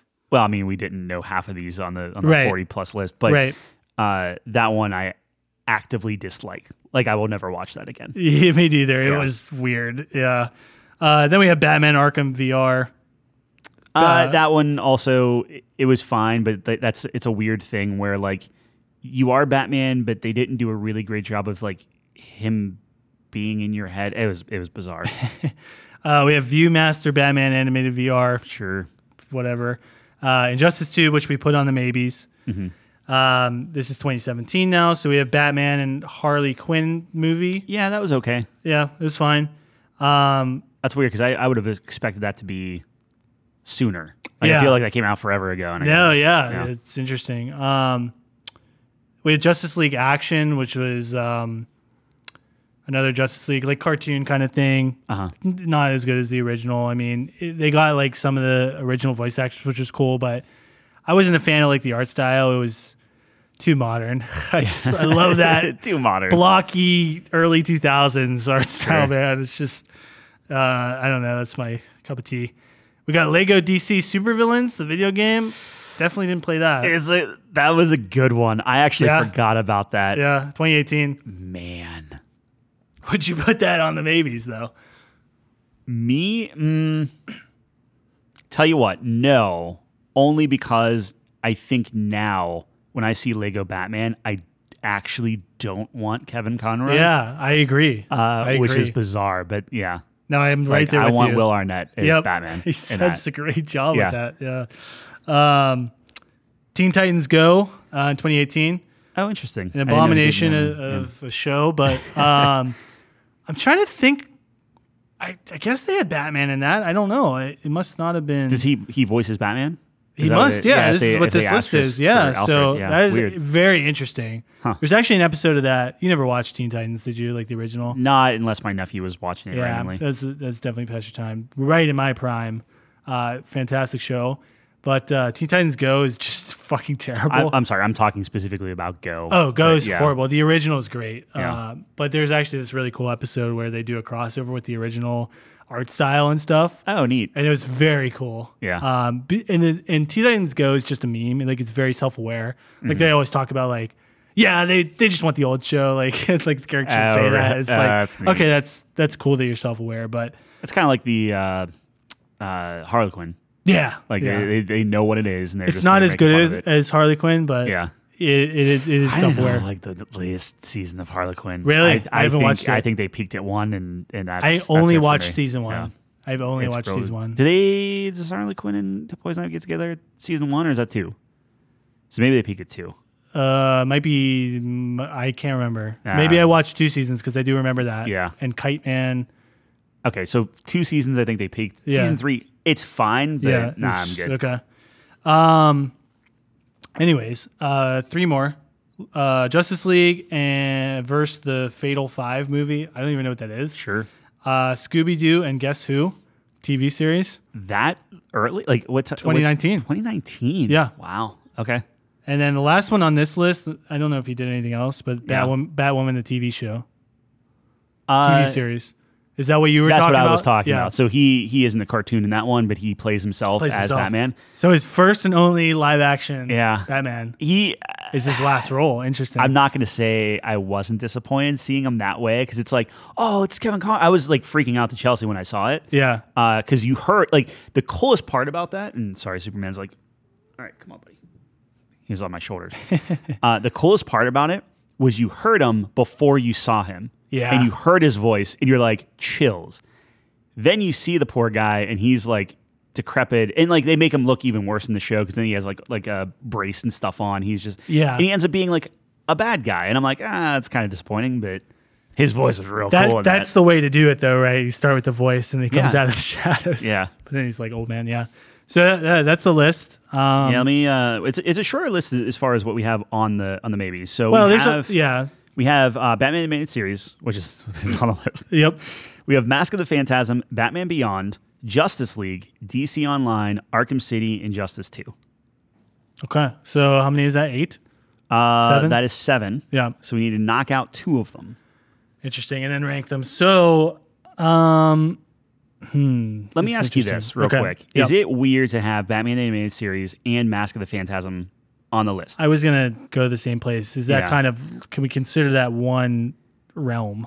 If we're talking the top 5 performances. Yeah, then I guess it's separate, right? Well, it is, but I'm saying I personally would like to keep Mask of the Phantasm on more than the entire series. Because That's insane. I know, but I think that if you're looking at the range that he does in that one movie, I think it's phenomenal. Like that, I think like whenever I think of like specifically Batman, that is the performance I am. Is that where the iconic scene comes from? Is the movie, or is that in the show? Which one? The one where it's the lightning and I'm the knight or whatever. He does that all the time, dude. Like well, there's the one monologue that's like. Yeah, no, that would be the show. That would be the show. show. Okay. Yeah, that's like the iconic line. Whenever like Scarecrow's getting to him, and like that's all over Twitter now, is because like he's like climbing up and he's like beat down and stuff, and his dad's like a demon or something. Yeah. The show is awesome, great show. But we're not ranking. My thing is like we're not. If we were talking like best Batman show, then sure, I would take the animated series, the entirety of it, over Mask of the Phantasm. But I think Mask of the Phantasm could rely on the Joker, could rely on those performances. But to see Batman from very, very young to current day and going through all the different emotions of sadness to love to loss to anger to vengeance to, you know, like all this stuff within like a 90-minute show is kind of great. Very impressive. That's my argument for there, right? I think you're the expert on this. I'm going to defer to you. I think we need to have both on the list then. So you feel that strongly with... Well, you can't cut the original series. I'm sorry. Okay. It's just it's his first role as Batman. No, I know. It's just too good. And I agree with you, but if we're talking about the performance... But his performance was so good that he cemented himself as Batman. Look, they're hiring him for fucking Batman the racing game, okay? That's how good his first performance was. Fair enough. So okay, but what else? So what can we take off the list?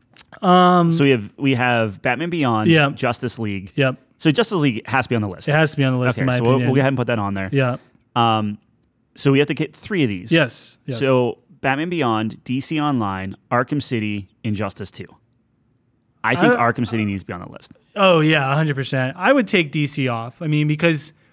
Would you take DC off over Injustice then? Yes, because Injustice, it's more of a fleshed out role. Like, DC Online, he's literally like your mentor, like kind of talking in your ear, which is super cool. Is he voiced in the actual game part itself? Yes. Oh, okay, that's cool. Nice. So yeah, that's what I'm saying. Like, the missions you get, it's Kevin Conroy coming up in your walkie-talkie saying the Joker... I feel like that's got to be... Not that it's phoned in, but I feel like that's got to be less involved than necessarily like Injustice, where he's like acting toward another actor. Of course. Yeah, I'm sure it's not as... to me, it was like such a coolness factor. So yeah, it's not the best performance, I guess, but I don't think it was bad. Yeah. Yeah, maybe it's... Yeah, it might not be. I'd have to listen to it again. I'd have to listen to it again. But yeah, we can get rid of that. I just thought it was really cool and wanted to bring it up. So then... In that regard, we have 3 on the list. So we have Batman the Animated Series, Justice League, and Arkham City on the list. Oh, I thought Mask of Phantasm was on I just want to... It's about to be in 1 second here. Right. Are we good taking Injustice 2 off? Over Batman Beyond? Ooh, that's tough. Injustice 2 versus Batman Beyond. Now, that's the tough thing. Batman Beyond is great because it's a different perspective that we've never seen before. It's a different performance. It's a different performance, and he kills it. It's a great performance. Where Injustice 2, he's essentially Arkham City Batman. Yeah. But Arkham City, I think, is just a better range. I like that argument. Let's keep Batman Beyond on. I like that. Okay. Because I like having the diversity. So on the list, because I know we're way out of time, we have Batman the Animated Series, Mask of the Phantasm, Yep. Batman Beyond, Justice League, Arkham City. Are we saying Batman Beyond number 5? Yeah, I'd put Batman Beyond 5. I'm happy that it made it. I think you need to respect that performance, man. It's so cool seeing him in a different way. Right? Yeah, right. So right. so good too. Such a deep voice. Here's something crazy. All right, here it comes. What if Batman animated series was 4? Was 4. Can I put Justice League above Batman the Animated Series, though? I was trying to do you a solid. Obviously, for me, look, I wouldn't. I love Justice League more than Batman the Animated Series. But is his performance better? I think it's comparable. I think it's cool seeing him interact with the other heroes, but I think there's something special about the original, right? So to me, I'd put Justice League 4 and then Batman the Animated Series 3. You think that's better than Arkham? Or Arkham is better than the animated series? I thought Arkham was... that's tough. I think Arkham is good because you get to do some things you couldn't in the show. Right. Because it kind of unlocks some of the stuff as far as like range and like, you know, you can be a little bit more angry. You can be a little bit more violent and like his sarcasm I thought was better. So it's just like, tell me where he's at or I'll break the other one. He's like, what do you mean? And then he breaks his arm and stuff. It's just like, you can't get that in the animated series. Right. So like there was some cheeky stuff, but it was still way tamer than Arkham. So while that is the first one, I feel like unleashing Kevin Conroy to do a fuller range, that's why I personally would put Arkham City over Batman the Animated Series. Now, I'm sure once I watch him again, I'll be like, oh, I messed up, right? Because over the course of the entire series, he gets to interact with a lot of characters.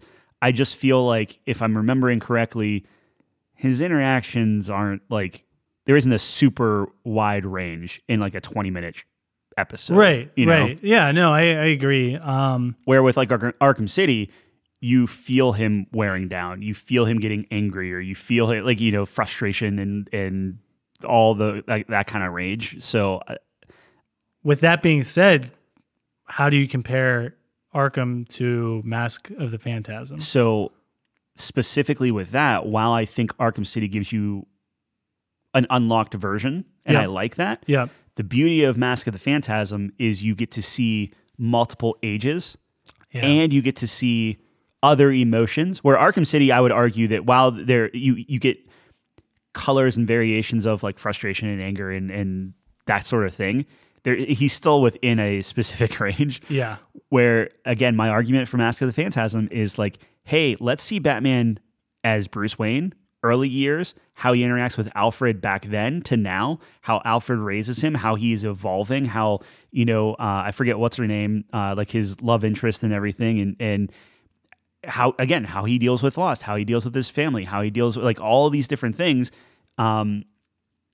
I just think Mask of the Phantasm, if you're talking about specifically a Batman performance, it is tight and arguably perfect. Yeah. No, I can't argue with that. I can't say anything. I don't want to feel like I'm bullying you, but that would be my interpretation. I came into this knowing that this is really. I love Batman. Yeah, and I love these performances. But this is really your list, and this is you.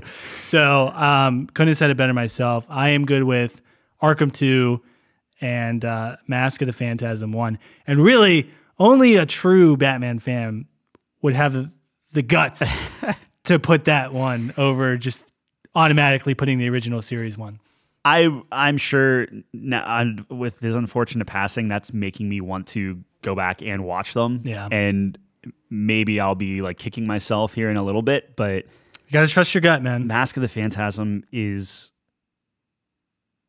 stars Batman. And I understand it's weird because like Batman's in all of them and stuff, and he's always in front of his computer doing these different things, but like it's not the first time it did it, but it really explores him and his psyche and in this, it's beyond just, there's a villain, I have 20 minutes to stop him. Yeah. Right? It's like, I have 90 minutes this time.